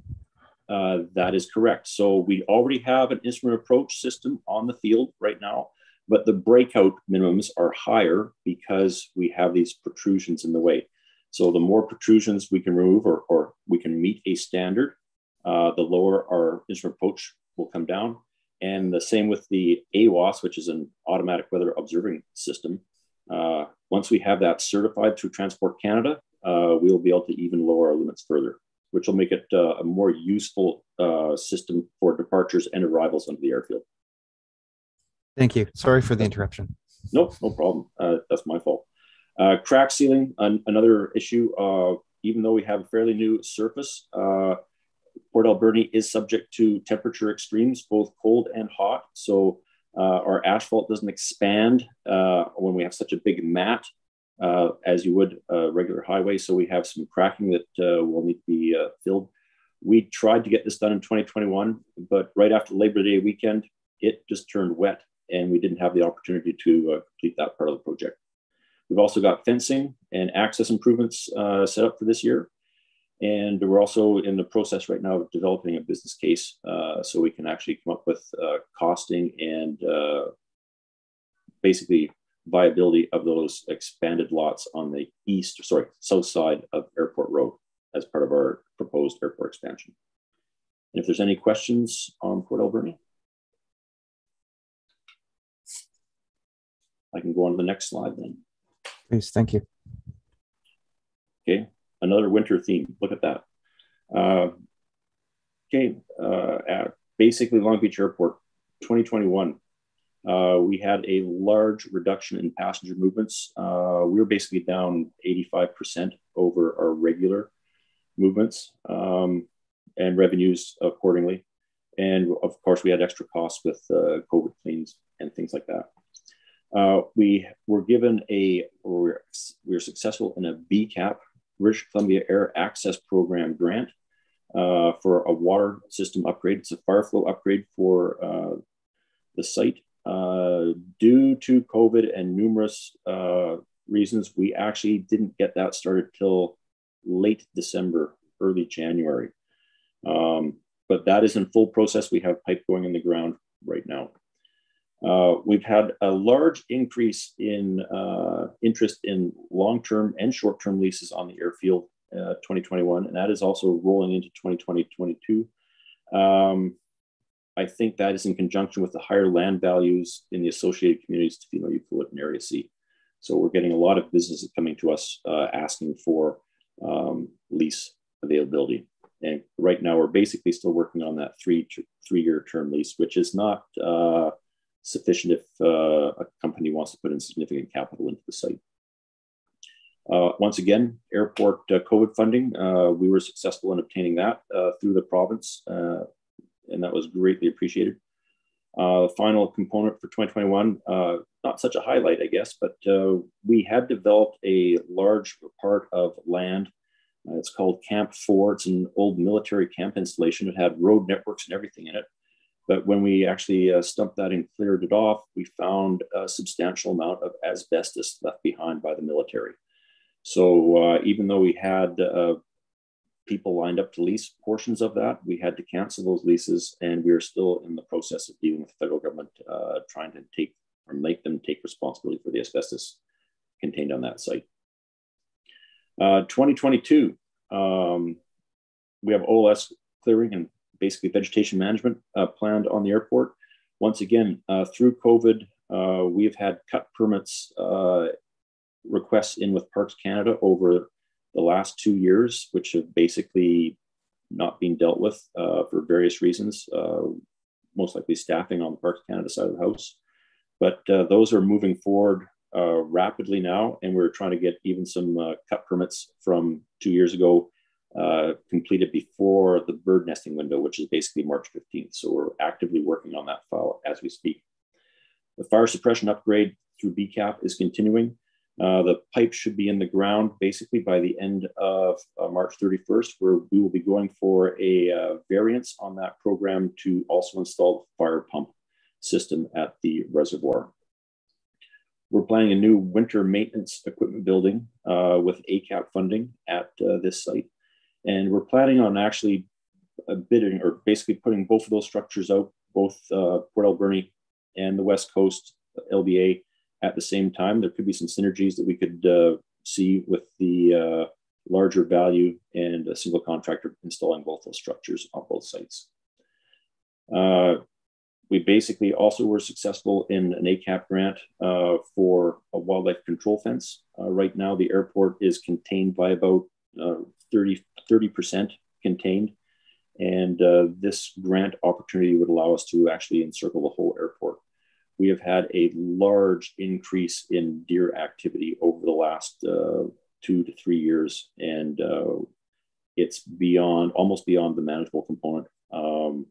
There is a cull as an option within the national park, but basically on the West Coast, we are the donut hole in the national park. So we want to work with our neighbors and come up with solutions that will work for both parties.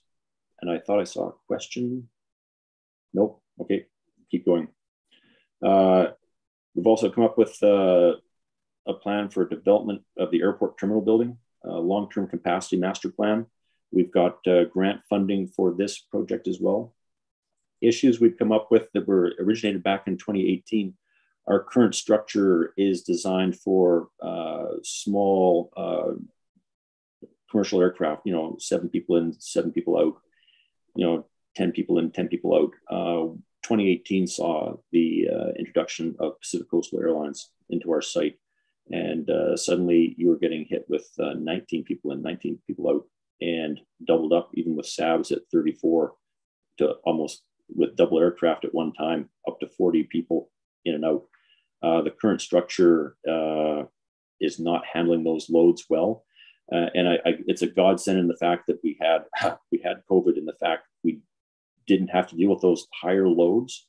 But I see as things sort of return to a new normal, we're already noticing larger passenger flows basically in early February. So this plan will help us develop future growth at the airport terminal, which is basically our transportation hub at this site. In conjunction with that, we're also talking about land development, engagement, and planning processes. That we'll also use some of this grant funding to develop those programs at this site and try and streamline some of our leasing issues on site.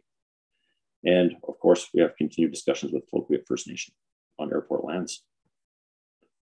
And that's all I have. Are there any questions for Long Beach? Okay. Oh, please go ahead, Director Roberts. Yes, thank you. Through the chair, much appreciated all the work you've been doing out there as far as BCAP and ACAP funding is excellent. The installation of the new wildlife control perimeter fencing is something, I don't know if is it available or needed for the Alberni Valley Airport? The Alberni Valley Airport already has perimeter fencing. The only component that we are lacking at the moment is a small portion by the Colson's construction or new maintenance building and the Dolan's basically weigh scale. And once we have those two land use issues completed, we will be able to totally fence off the Port Alberni Airport. Thank you for that. And again, thanks to yourself and staff for reaching out and acquiring all these grants. It's phenomenal and a big money saver for employees, or I should say for residents of the communities on the West Coast. Thank you. Yeah, well, just one last comment through the chair. I'd just like to, everybody I work with is excellent and it's a great team. That's all I have. Thanks, Mark. It's been noted the improvements and the work that's been going on in both of the airport facilities. So the hard work has been noticed, and I think we'll start to really reap the rewards once the COVID restrictions start being lifted and you see more activity going on. Okay, I think that brings us now to, looks like waste management or solid waste management. I assume that Jenny will be the one to speak to this. We'll just let them get their video going.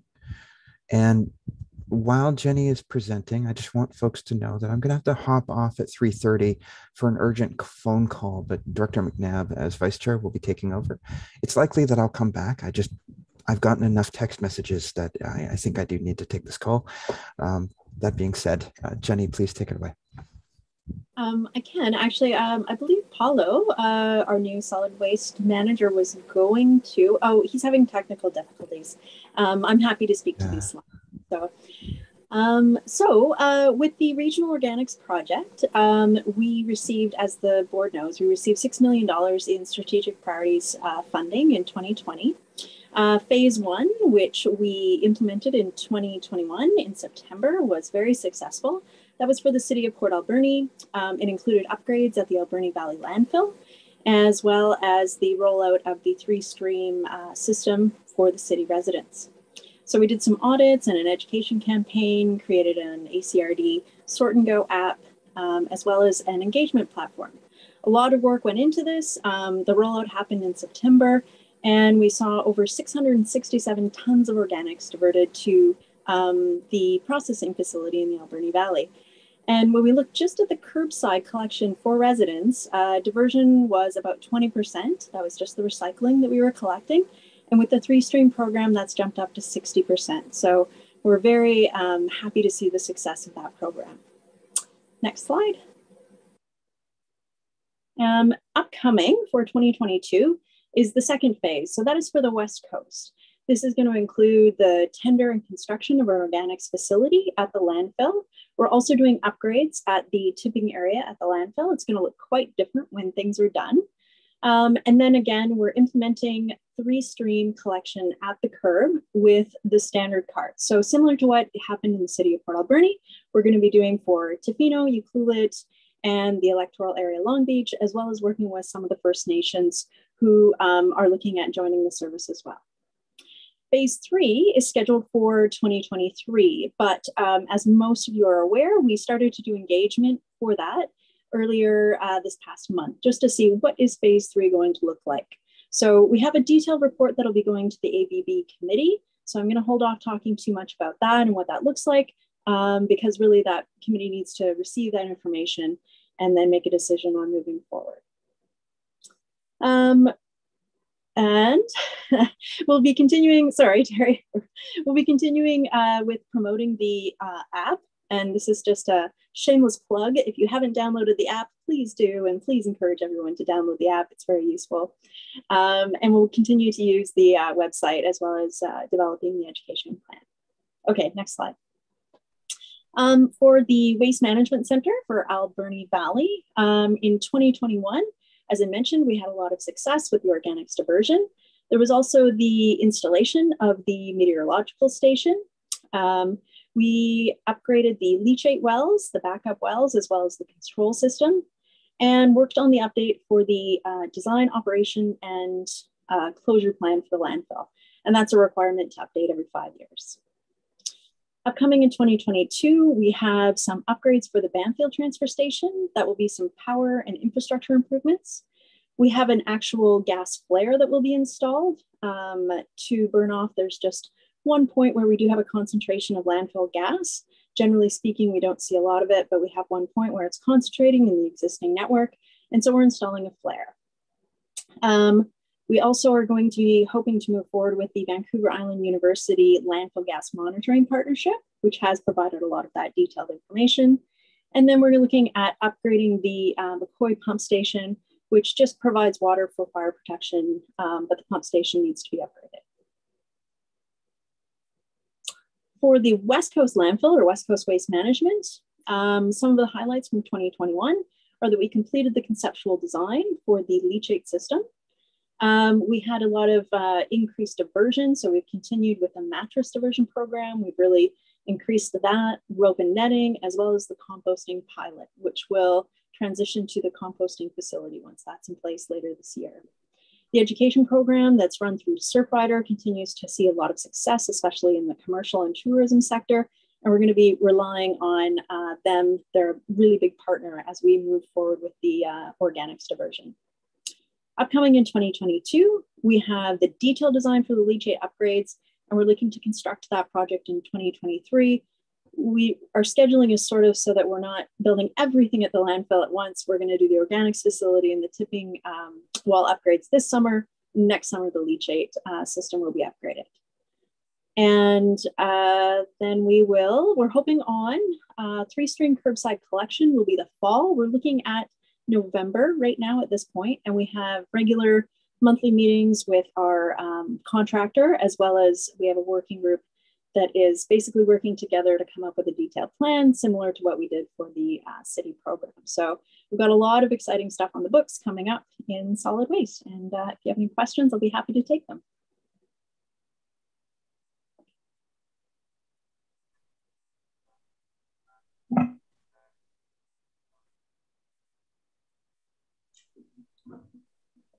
There we go. Please go ahead, Director Roberts, and then Director Beckett. And we see you there, Paulo. Thank you for moving. Thank you for that.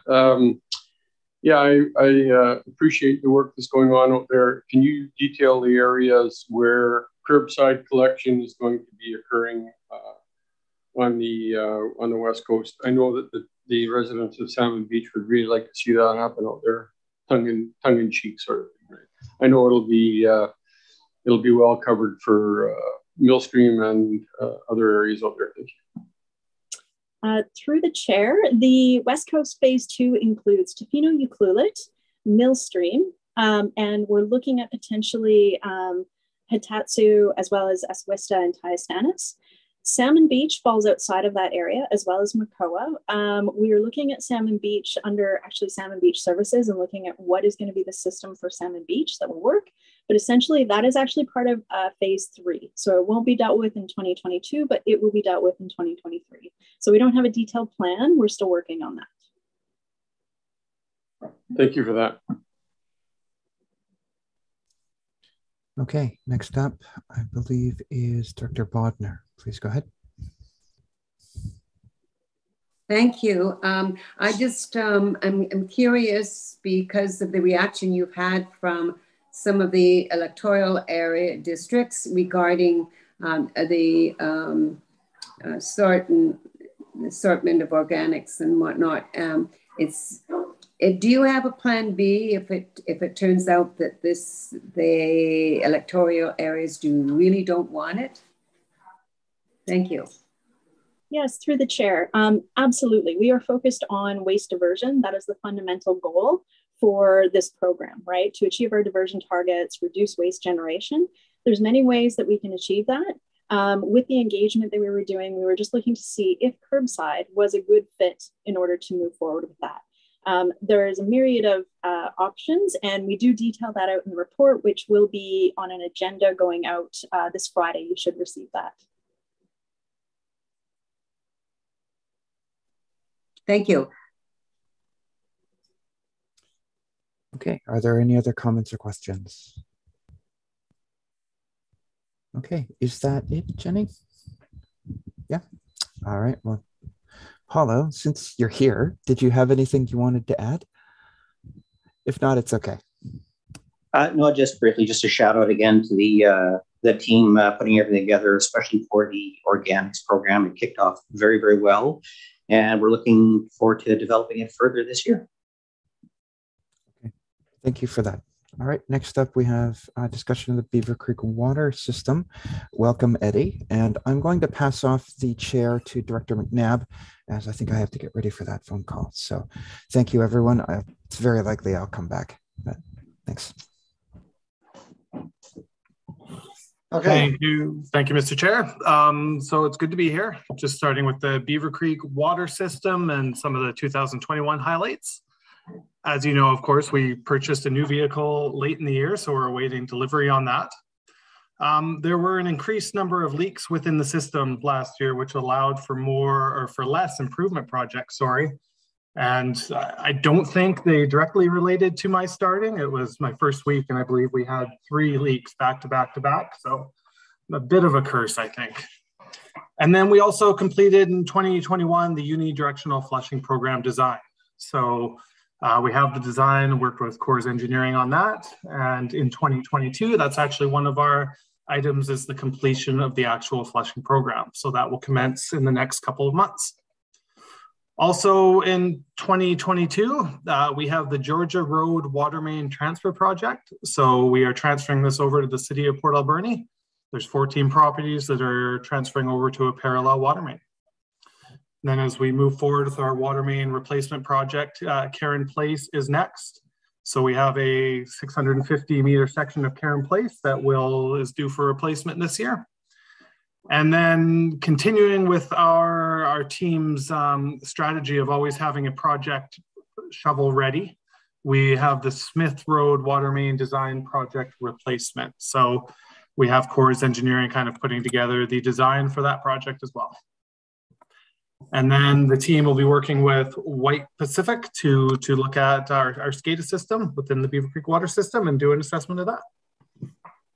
And then I already did speak to the unidirectional flushing program. So I guess I can take questions on this now. So one of the things that I noticed in our budget is that we had the pricing for the new vehicle, but we didn't have any estimation of the recovery cost on the one it was replacing. So that was something I talked to Jenny about, needs to be modified. And so hopefully that's going to show up somewhere in the future. Yes, thank you, Director McNabb. In talking with Terry about this one, we were going to kind of allocate that pricing and look at that once the vehicle was a little bit closer to being delivered. Unfortunately, given the current market right now, we had a 3 to 6 or more month delivery timeline given to us. So we do have time for that. Well, the problem is the budget's an annual budget, and we can put an estimated price in there and just reduce the capital transfer. I mean, you're always going to have surplus and unexpected costs, but we can estimate that it's going to be some price and go from there. And the other part of it was with regards to our development cost charge balance and the implementation of using development cost charge on projects that were that's suitable, and reduce the outflow of the reserve fund. So just paperwork. Other than that, I got nothing. Okay, so on to the Banfield water system. 2021 saw some replacements of the submarine, West Banfield submarine line. So we had some aging infrastructure there, and some renewal and protective measures were completed. We also had the completion of the asset management plan and a long-range infrastructure renewal and replacement report. So 2022 will see us proceeding with the development cost charge bylaw update. Our development, we do see a rising amount of development in the area, so we're going to update that. There's also going to be continued work to bridge the gap between our current funding levels in the Banfield water system and those identified in the asset management plan. And then, you know, as always, and with our new grant coordinator, we'll be working closely to look and apply for grant opportunities for continued infrastructure renewal. Any questions? No, I think Cal's or Bob's clapping in the background. I hear something. Okay, moving forward to Millstream. So 2021 saw us utilize community works funding for the addition of ultraviolet disinfection at our pump house. We also had an upgrade to variable speed pumps and improved control and communications on our system there. And then staff undertook a system audit to ensure that there were fair and equitable rates collected within the system, really identifying those connections that had more than one connection. So we did identify 7 additional properties there. And then as we look ahead towards 2022, we will be utilizing community works funding for the replacement of the pump house building.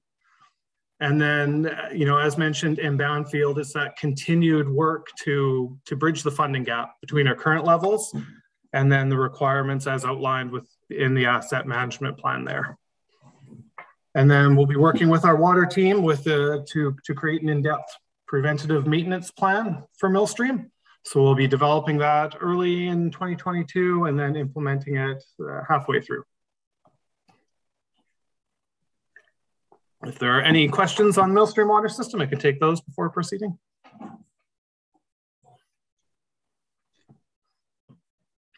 Okay, on to Salmon Beach. So as Jenny mentioned, the options for recycling and organics diversion will be studied within the community and then presented. That's a part of that stage 3. In regards to Salmon Beach security, we will be working for the replacement of the gate arms. We have secured some quotes, so that is in the budget. Salmon Beach sewage system, we upgraded to a level 3 sewage system last year. So this increased the capacity of the system. So with that and with some of the other items within the system, we are going to look at the current pump and haul rates to see if they require an update. Salmon Beach transportation, we're going to continue to work to move forward with the implementation of the 5-year road improvement plan. And then along with that is establishing a culvert installation program. Working with the Salmon Beach Committee on the recreation side of things, we've identified some improvements for the boat launch area. One of those is the installation of Moby mats to increase the accessibility of the beach area. And then a kayak launcher to ensure that boaters and kayaks both have space on the launching pad. And then we'll be looking towards the picnic and gazebo areas and what upgrades are necessary there. Any questions on Salmon Beach? Well, just to let everybody know, I've only got 6 squares on my my visuals here, so if you need to input, yell. Thanks. So you got anything on that, Cal? You got it. Okay, you're I good. could just make a comment, Chair McNabb, along those lines. If we use the raise hand function, it should bump to the top of your screen so people feel that they're not being heard, they can always use that, and you'll see them on your screen. That'll be handy. Onward and upward. Okay, moving forward with Alberni Valley Custom Transit. So 2021 saw a continued reduction in the hours of operation due to COVID. So there was a continued loss of passenger revenues, but there was also a reduction in operating costs. We did continue to utilize the Safe Restart grant funding, and that will be utilized until the end of March of 2022. Kind of one other item is BC Transit moved from billing in budgeted amounts to actual amounts, which did create lower operating costs in 2021. As we look towards 2022, we are expecting that continued reduction in hours, at least through the first part of the year. The good news is, though, as far as ridership recovery is, when we look at the July-December period of 2021 as compared to the same period in 2020, ridership was up by 56%. So we can see that that recovery and regaining that ridership trajectory is going upwards. So there's some good news there. And then another piece as we look forward is the commencement of that regional transit study, which will be starting in spring of 2022 and likely being completed by the end of 2022. Any questions on custom transit? Don't see anything. Okay. So West Coast Transit, again, we're looking towards 2022. So we're going to continue with that planning towards service implementation. So this includes the determination and working with BC Transit and our partners on locations of an operations and maintenance facility. We're looking at the bus stop design and infrastructure development, so including everything as far as construction for the bus stops, bus shelters, etc. And then the completion of all partner agreements. At some point in mid to end of 2022, the service provider will be selected through a BC Transit-led RFP process. And then as far as service commencement, it was pushed to 2023, as mentioned, due to a delay in the delivery of buses. So we are looking at some point in 2023.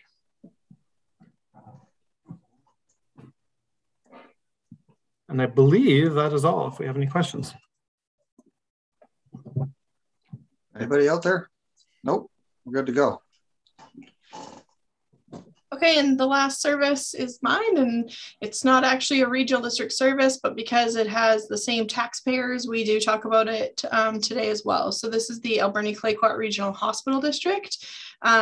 We'll be talking about that budget on March 9th at the Regional Hospital District meeting, but it includes the West Coast General Hospital room renovations, which continue into 2022. I think they're hoping to be done either late this year or early 2023.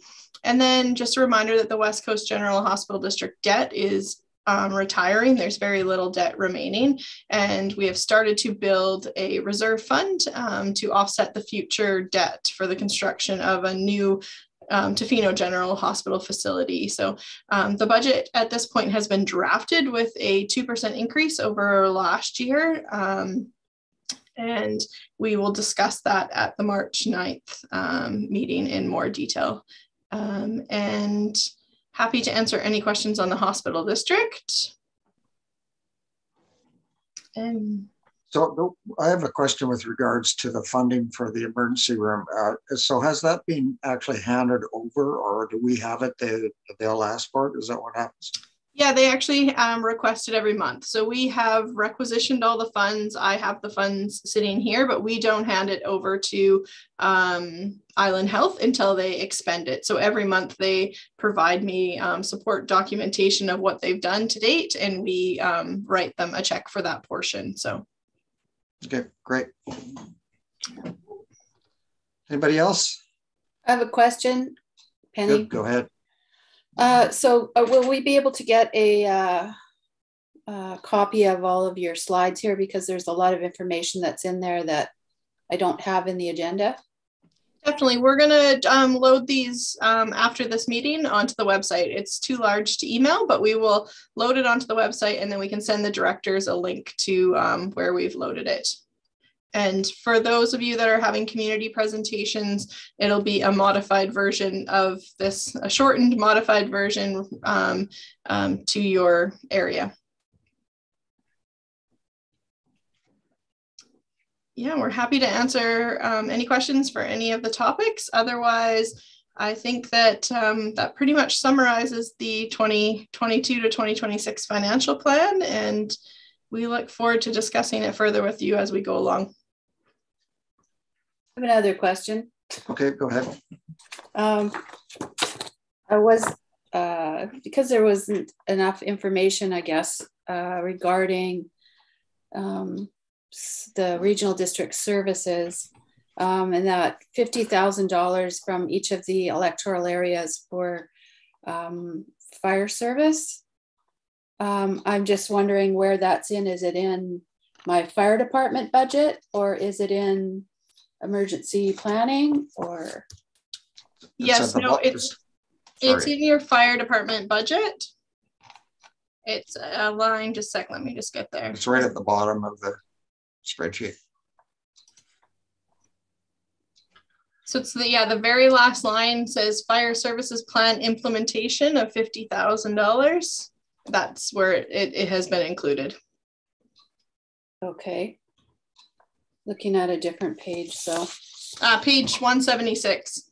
176, okay. Different. Sorry. We're there right now. Okay, is that a hand up, Tanya? No, that's my button. With okay. Anybody else? Man, all of that information, we got to have like a ton of questions coming back. Really tough ones to stump everybody. No, I'm good. Yeah, I'm okay with this. No, but please ask, because the earlier we get them out on the table and know what you guys want to bring forward. There's Cal. He's got his hand up, waving it like crazy. Go ahead. No, I'm just waving to say hi. No. Oh.